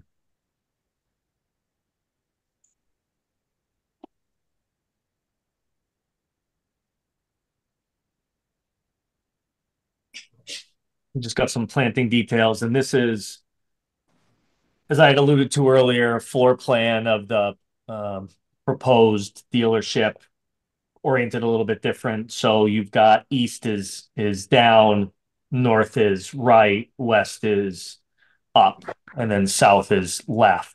So vehicles, in your mind's eye, if you could see them coming in off Route 9, which is going to be over on this side of the page, would come in. If they're going to get service, come in, door opens, they pull in, they go here. Then an employee would come and take the vehicle, bring it into one of the service bays. You know, there's express service bays, EV service bays. They've got the central tools in here, but they have, you know, all of these different service bays for different uses. And then state inspection here in the corner. Restrooms, break room, waiting area, and then the sales floor with then sales representatives. And I suggest, you know, different offices, whether it's the general manager, title, insurance, an office space, delivery of, you know, new vehicles here. And then you've got the parts in here. And then this is where we were talking about the indoor fluid storage is right over here, out of the way. So you're not having vehicles, you know, they're not stored out here in the middle where you've got a vehicle coming in and potentially hitting it. So that's the floor plan, pretty refined floor plan. And then we've got the elevations of what the site would look like. And we'll talk about the signage in a bit, and also just parking. I think those are probably the last two as far as we're concerned. And this shows the signage as was, and we'll just jump into it now. This one shows the signage as was proposed, and I think it's in total, including service, this sign, this Subaru, and this Belize. I think we're at 148.29 or so square feet. Mr. Dreyer was at the ZBA hearing last Thursday, expressed the planning board's disapproval of this package, did suggest, though, that service could be considered a directional sign. And so in working with, and I'll stop the share and I'll bring up a new plan, which, as you can appreciate, a lot of this is dictated by Subaru of America, Subaru New England. Please don't say that. Well, and that's why we've gone back and pushed back to try to get something that is more amenable, I think, to everybody. And I'll just talk through it a little bit. And so, you know, the service sign is staying the same. So excluding that, what we're looking at here, and when you look at the building, you know, we like to be architecturally proportionate.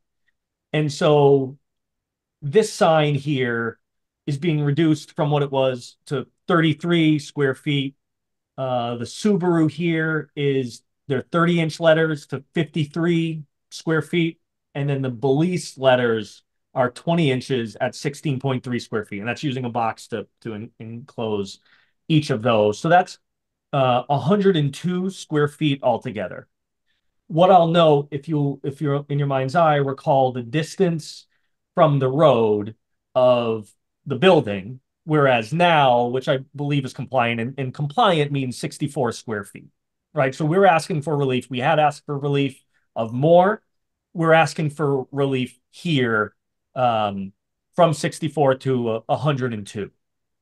If we reduce this sign lower, then this tower gets reduced. Instead of 11 feet, it becomes 9 feet. And if you recall, the building itself really goes from here to here. And I'll bring back to the plan to talk about and to show that. But this service is stepped back, and you can't really get the dimensions or the depth here in 3D because it appears in 2D. So we've got where the existing building is 63 feet to the road. This is 177 feet to the road.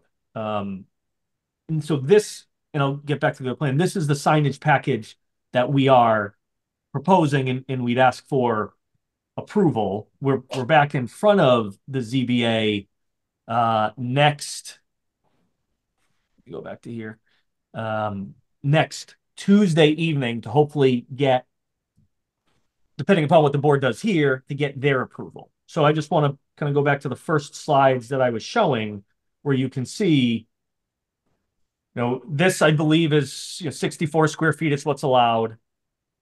The building's being pulled back here, and you can see that step back. So to remain proportional, we'd like to keep this at 11 feet, which means that the signage that we're proposing at 33 square feet. And I know Bill had heard this argument already, but I'll pitch it once more. There's this sign that exists here, which is, I think, 74 square feet would be coming down, right? So that we would be taking that down. There would be no sign there. There is no signage at this 303 rear Russell Street. There's obviously no building here. The pylon sign we're looking to keep, but relocate. So it's here. It's I think about 50 square feet, and it's internally illuminated. We would be looking to use the exact same sign, but to move it from where it is, which is about, let's say, here, right here on the property, if you're following my mouse, to here. So we're pulling it back from where it is, and frankly, up. And so, somewhat of the trade-off is with the moving back of the parked vehicles, the relocation of the sign, hopefully to keep it internally illuminated, the pulling back of the building itself, elimination of this sign, not putting a sign here, etc. We were hoping that the board could support what I had showed with really just that emblem, the Subaru letters, and then the Belize letters. So that's the signage. I'm happy to stop and pause if we want to talk about that a little bit before we get to parking, or I can go right to parking. We can discuss it all. Where is the sign going to go on the new property, Tom? Do you have a picture of the building with the new sign? I mean, a picture of what color the sign's going to be, the building is going to look like? Yes. Are there any street signs, Tom? Yeah, there's a freestanding sign. It's the one that exists right now. Okay. And it's 64 square feet's allowed. It's 50 square feet. They're looking to keep that internally illuminated and move it from where it is. And I have Jim, I can get stop this share. Let me get a couple of different plans that I can show you guys.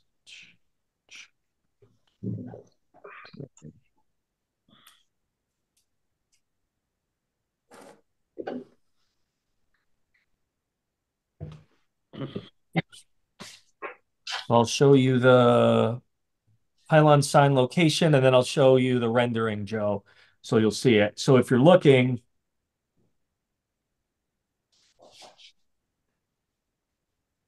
so right here is where that existing sign is. Jim, if you can see that. Right? Yes. You see where that the rock wall is, and it's being pulled back here. Okay. So it'd be pulled, and like I said, we'd use the exact same sign to pull it back to here. I mean, we could keep that sign there and just not touch it as a pre-existing nonconformity. It feels like this is probably, with the relief that the ZBA can grant with the support of the planning board, relocating it here seems to just make a lot more sense for a kind of a host of reasons. So that's number one. And then if I was smarter, Joe, I'd be able to do all this without shifting my screen around. But this is what it would look like with the building, the amount of glass. Recall it's stepped back, 177 feet from the property line. And this shows the originally proposed ones, Joe. These are the bigger ones. This would be reduced, this would be reduced, and that would be reduced. But that's the sign package that we're looking for, all externally illuminated. We're asking for internal illumination. We've heard the board. Let's do external illumination for these. So you could put 14 more square feet on the street and you're not going to do it. So you're giving up 14 square feet there. Correct. In exchange for internal illumination to keep that sign and hopefully some good favor from the board for the balance of the request that we're asking for. Just prior to the meeting, I happened to just go online and look at number one, Belize Honda. And the building looks the same. The blue colors are the same, but the letterings on Riverdale Road are much smaller. And also, too, Belize Toyota. They have the Toyota logo as you have the Subaru, and a very modest lettering. And then the Belize Hyundai, which happens to be on Cape Cod, has the logo as you show here, but one small Belize name, much smaller than the Belize name there. So I'm citing an example of three Belize businesses, Honda, Toyota, and Hyundai, that have signs much smaller than you're requesting. Is it that Hadley needs the bigger sign, or is it what you want to get away with? And I think you should maintain the same size as you have in the other areas. And number two, with your argument about the setback, just because it's setback, you need a bigger sign. The planning board proposed one of these setback sign bylaws, and the town overwhelmingly voted it down. So we didn't even get a 50% majority. So it's not so much that the planning board can make the decision, it's the town that really made the decision. So no, we hear you, and I don't know, the Subaru letters for what we're proposing are 30 inches, right? So if you I know they might look big, but they're 30 inches altogether, and the Belize is 20 inches, right? That's the height of the letters. And I don't know, and Jeff, I'm not going to put you on the spot, or Alex, I don't know if either of you know the size, because I didn't do the permitting for those other Belize dealerships, Joe, so I don't know what they are. But what I can say is what we're proposing, and so the 20 inches, I mean, what that's you can't see my bottom hand, but what that's gonna look like, 20 inches, especially, and I hear you, and Mr. Dwyer said the same thing about setback, and the town has not allowed that to be an excuse for certain relief. I think there are other reasons here that you could rely on if the board wanted to, and not just the setback. I'm trying to give it somewhat proportionality, including the size of the facade, right? Your bylaw does say no more than 10% of the facade, for a reason, right? It acknowledges architectural proportion. And so if you have signs that are too small, it feels out of whack. And I know a lot of people do use Waze or Google Maps or whatever they're actually using to GPS the location. And with that Subaru sign out front, hopefully that's sufficient, but there is still some branding and mark that's needed here. So you know, I don't know if Jeff or One more editorial comment, Tom. Yeah, we've had several people say it's the branding name. We must comply with Subaru's branding. And I remember when the Old Navy came in, they were going to have the sign projecting about 20 feet over the roof and about the letters of about 15 feet high, because that's what the branding was on the pier in Chicago. And they were not going to come if we didn't permit that sign. Well, we didn't permit the sign, and they still came. And other signs, Kmart, Walmart, Woolco's, can you name some others? Steiger's. All these had bigger signs, but they're no longer in business. So it's the service that you're going to offer, not the signage. We hear that. I don't know, Jeff and or Alex, do you know anything about the signs at those other locations? If not, it's fine, but I figured I'll just if I may. So one item, especially the Toyota, the main thing with those dealerships is, if you're familiar with it, has a very big white curved entrance, and brands like Toyota and Hyundai that were mentioned, they focus more on the building piece being, or they have a bigger icon than, say, the Subaru, where it's only that 11-foot wide tower. And that's more of their branding. And here, I think they look to kind of do it more with their wording instead of Toyota, where it's just that big white facade and then their emblem that's on it. So between the logo, the Subaru sign, and the police name, how many square feet is that? 102.43. That's all three put together? Correct.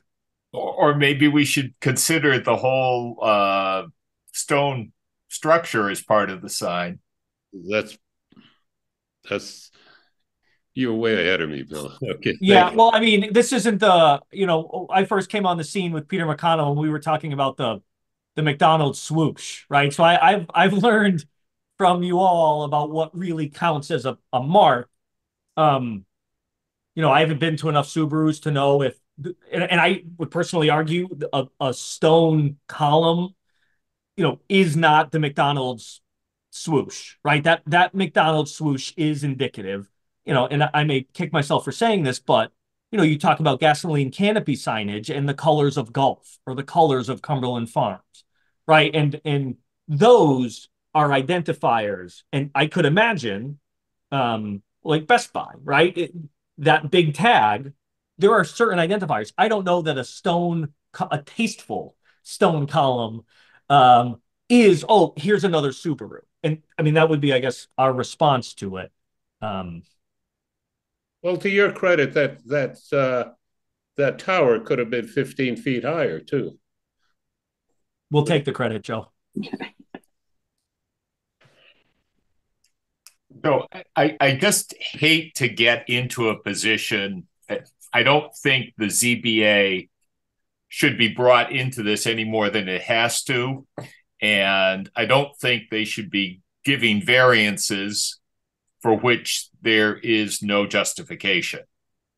So no, I'm not going for even 102. Thank you for taking it down from 144, 164, but we have a sign bylaw that was adopted by town meeting, and what Hadley wants is smaller signage.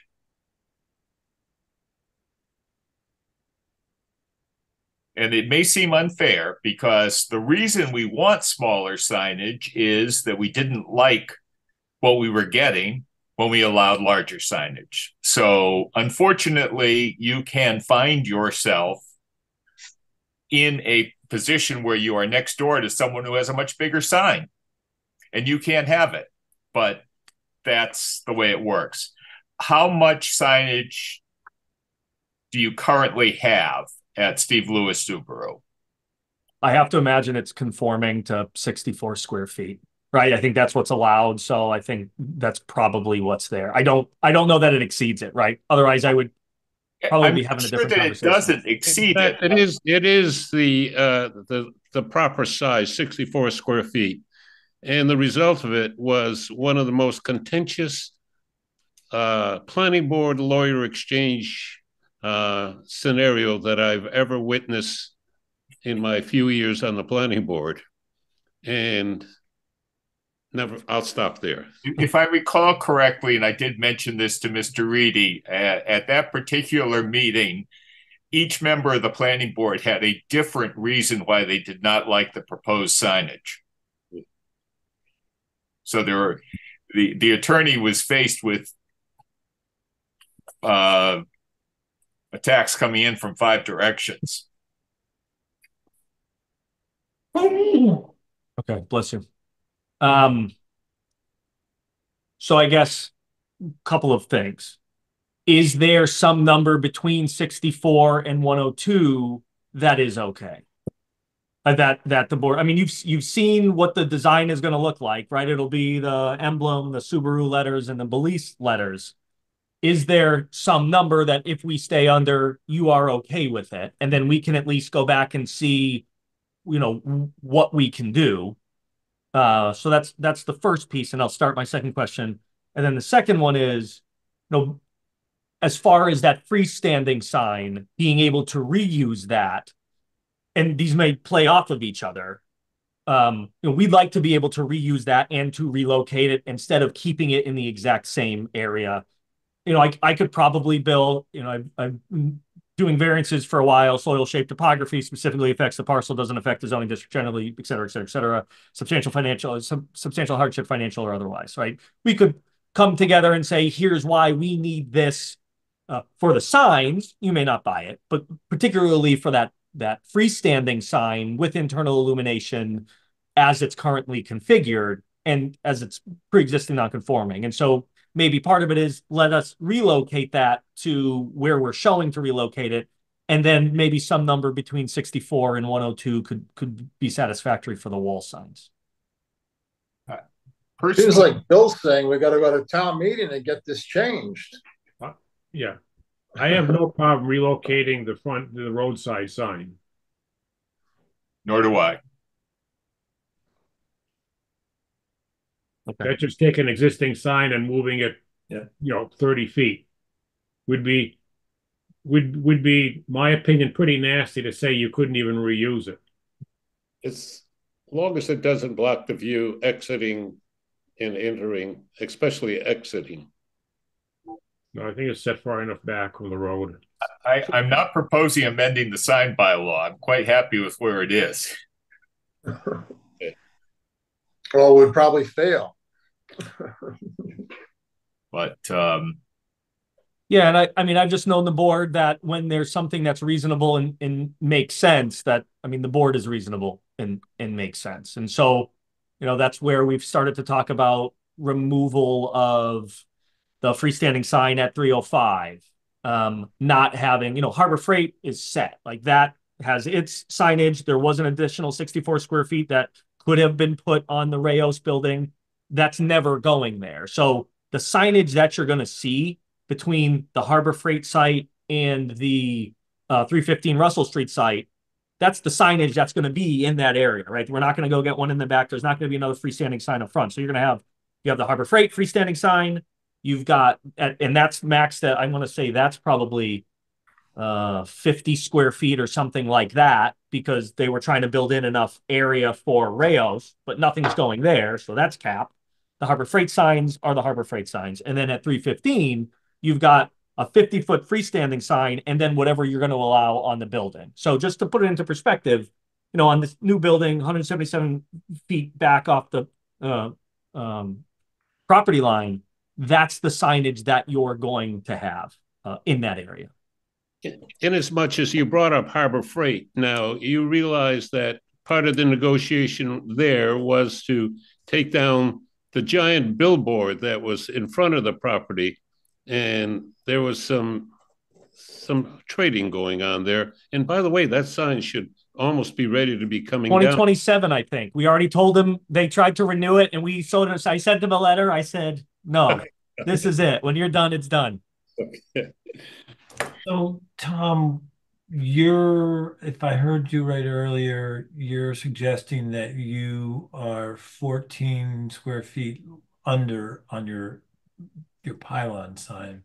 I can't imagine the board giving you any more if they even gave you that 14 on the building. But that would be the only, that would be the arguable maximum I could stomach, would say, your total didn't change.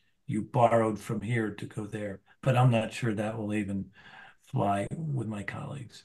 That's why I asked that question. Yeah, I figured that was the play, Mark. Yeah. What does the board consider about that idea? What do you mean? Moving the pylon sign? Okay. No. Leaving the relocating the pylon sign, yeah, but taking the 14 square feet that they're allowed from the pylon and add that to the building to the 64. So let's say round it off to be 80 square feet. What are they giving up? The pylon sign is going to remain the same size. Yes, it's going to remain the same size, but it's less than 64 square feet to start with. Well, now you get rid of the pre-existing non-conforming use. So that's. And we're getting rid of the sign that was at Rayos, which I think is pre-existing non-conforming also, which I think exceeds I think it's 74 square feet based on my lawyer math, but that's where I think it comes out to be. And that would be coming down as well, just to throw that into the kitty.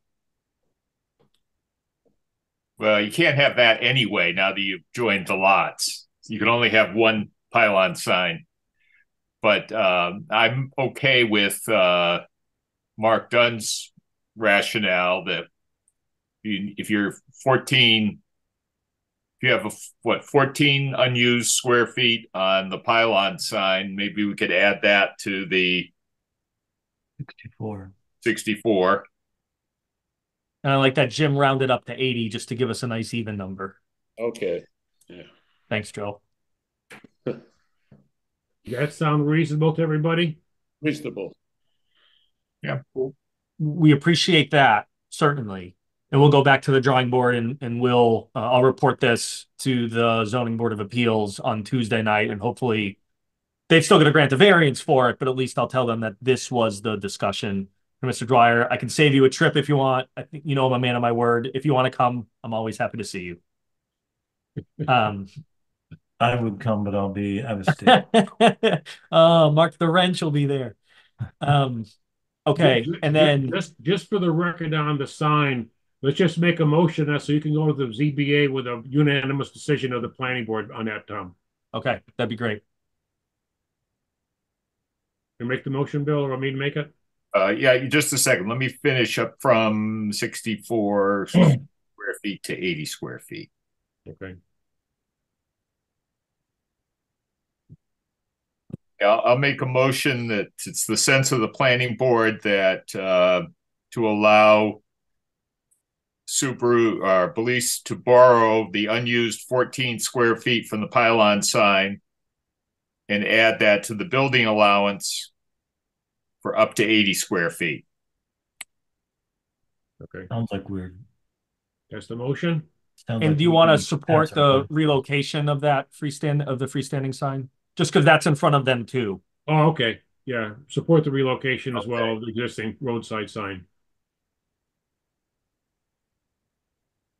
Okay, I can write this a little more intelligibly in a second. We have a picture of that existing. I mean, does it have any height concerns or no? No, I don't think so. I think it's I can look, but all right.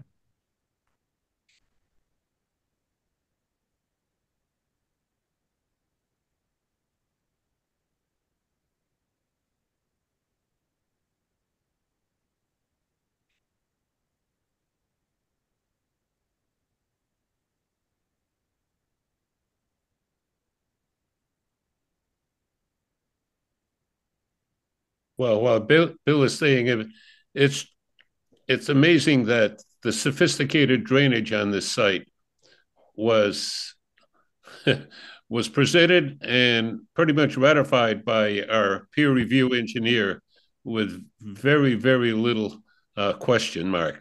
That was very well done. Yeah, and it's unfortunate that those undergrounds won't perk, so it's only that whole area there is detaining instead of retaining.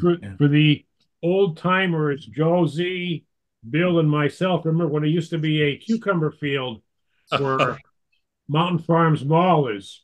Yes. It was a little bit of a wet year. They had a tractor pulling the cucumber field through the field because it was so wet and muddy. Wow. Well, in the fine particles that I was referring to, sand is fine, but clay is much finer. Hence, so it doesn't drain. Well, if you remember the Harbor Freight, so that was obviously Keats of Lumber, and Barry got in, rolled his sleeves up, and it was all clay and silt and just layers upon layers of. I mean, that's what you get in this area, When it rained, the lumber field was a big mud hole. That's putting it mildly. Okay, let me run this one by. Make a motion to accept an additional 14 to allow an additional to accept the additional 14 square feet to be added to the allowed 64 square feet, rounding up to 80 square feet, and move the pylon sign as shown, retaining internal illumination for the pylon sign. That's the motion. Second that. We have motion and a second. Any other discussion? Hearing none. All in favor of that motion, say aye. Aye. Aye. Any opposed? Motion is unanimous. Good. Thank you very much. Thank you very much. Then last, maybe sticky wicket of the evening is parking. And so, obviously your bylaw reads the way it reads as far as parking and display area. What we've got is 31,563 square feet of area, including the mezzanine, plus 4,805 square feet here for a total of 36,368 square feet.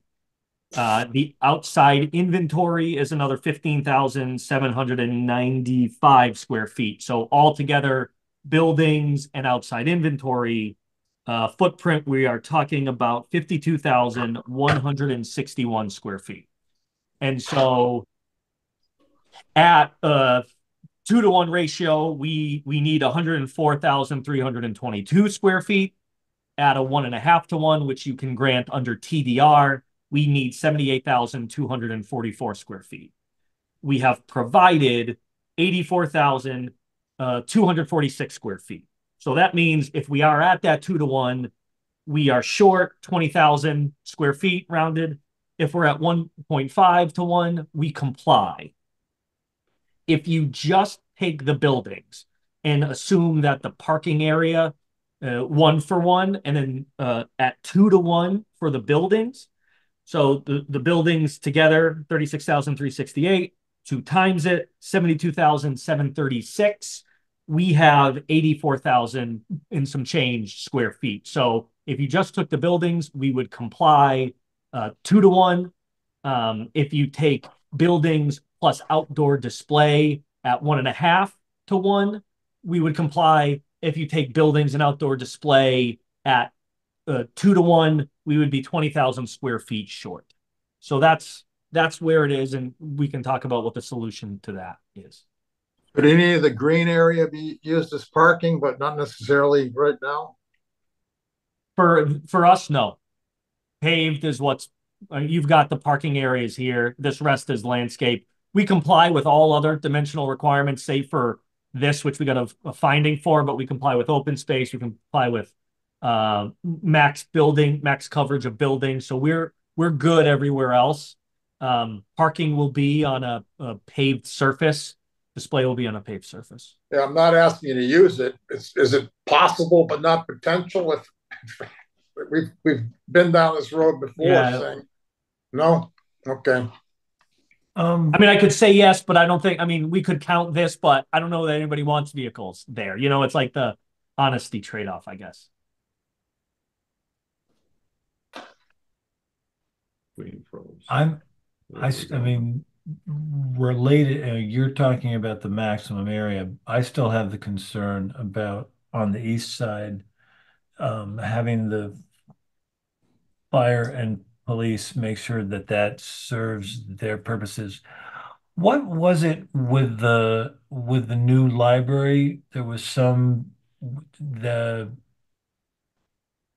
they had to widen the driveway because it wasn't to, what was the minimum? Does anyone remember that? I think they built it to one size and chief required it to be wider. Yeah, that was the turning radius for entrance, that, and also too, you're right, along the north side of the library, it was tight if they parked the car there. Well, we'll get this reviewed by the fire chief and we'll whatever Okay. we'll find out. Okay.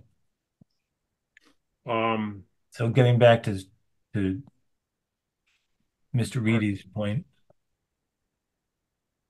I'm willing to let the display parking go 1-for-1 because it's display. But the thing is, the display is cars, and that's being used by cars. So as far as I'm concerned, that's a wash. Then I would say if that's the case, then we comply because our building to parking ratio is 2-to-1. We've got it with 12,000 square feet to spare. Now, you said you're supplying 84,000 square feet of parking. Does that include the display parking? It does not. We took the total, you'll see down here, total paved surface, 100,000 square feet, took that outdoor display out of there. And so that's where we get that 84,246.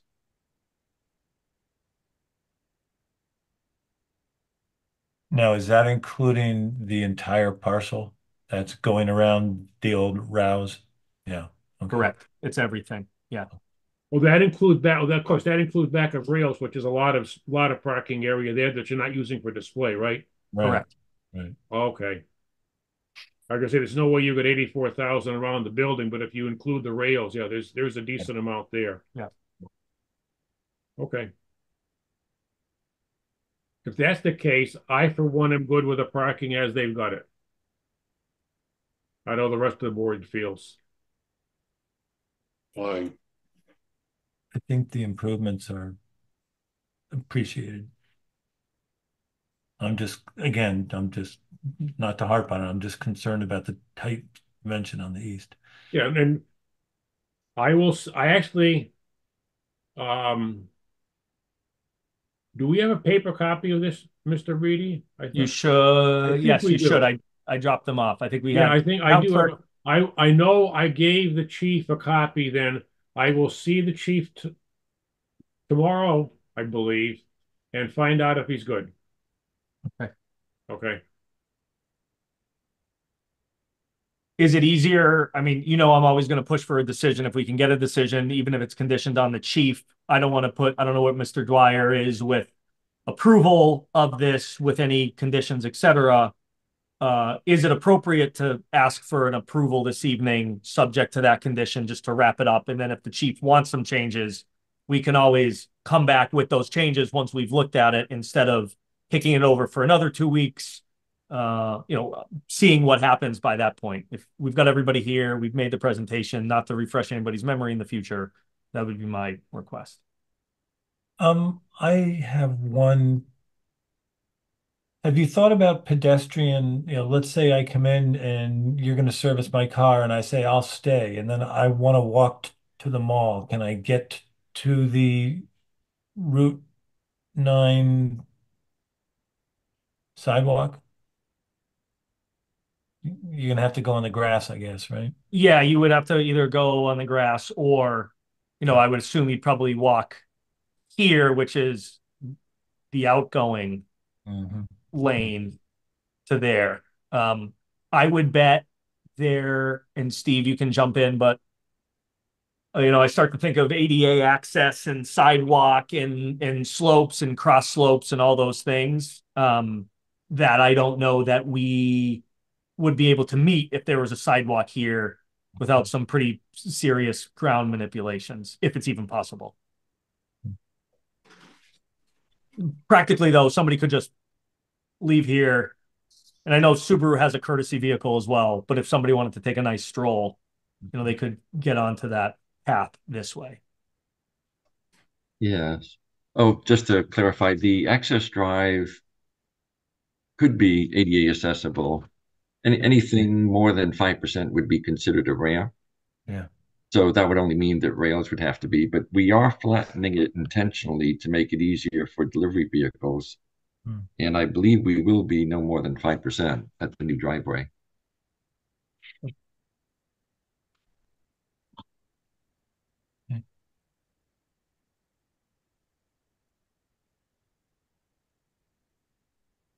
Just along the same lines, and I know that the state is not eager to allow access to the rail trail.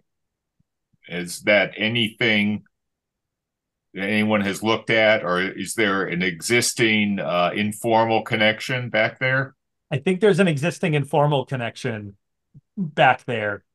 Obviously, there's, if you've been down there, there's a down and up that has like a wetland swale that was created by the work that was done. Yeah. But that's Bill, that's a great point. I don't know that we would ask for something formal back there because it would technically be altering the wetland. But I think there's a cow path, I'll call it, back there where folks can practically get on that path and travel safely. Okay. Just another thought about people dropping their car off and riding their bike to work or what have you. No, that's smart. There's also we want to see your new signage, Tom. Okay. I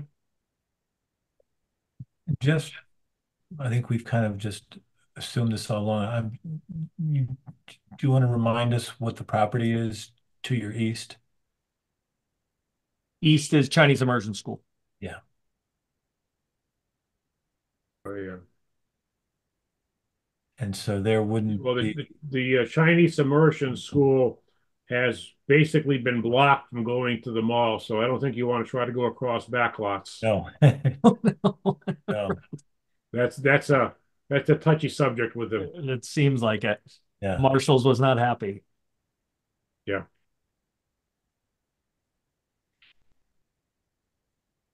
Okay, Bill. So it sounds like fire chief sign off, and Jim will take care of that, and then come back with signage. We'll once we spin it up, we'll supply it to you, and then hopefully, 2 weeks from now we can get a final approval with conditions for the project, and then we can get going. So need fire chief and signage, and did you mention a third thing? Tom Quinlan's got his hand up. He's had it up for a while. I just wanted to mention that fire chief is off this week for Mr. Maximowski. Oh, he is? He is, yeah. Okay, well, I'll see him next week. Yep. He'll be back on Monday? Yes. Okay.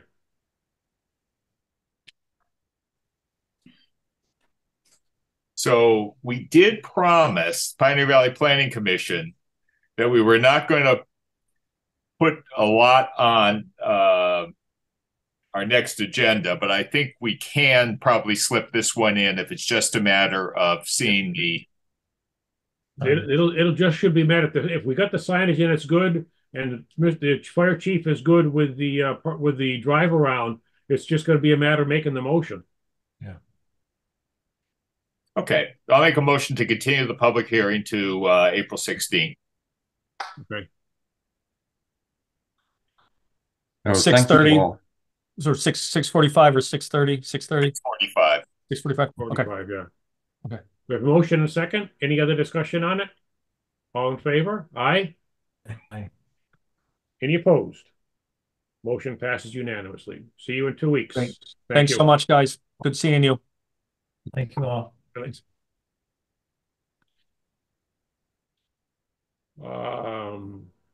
Mr. Quinlan, do you have anything?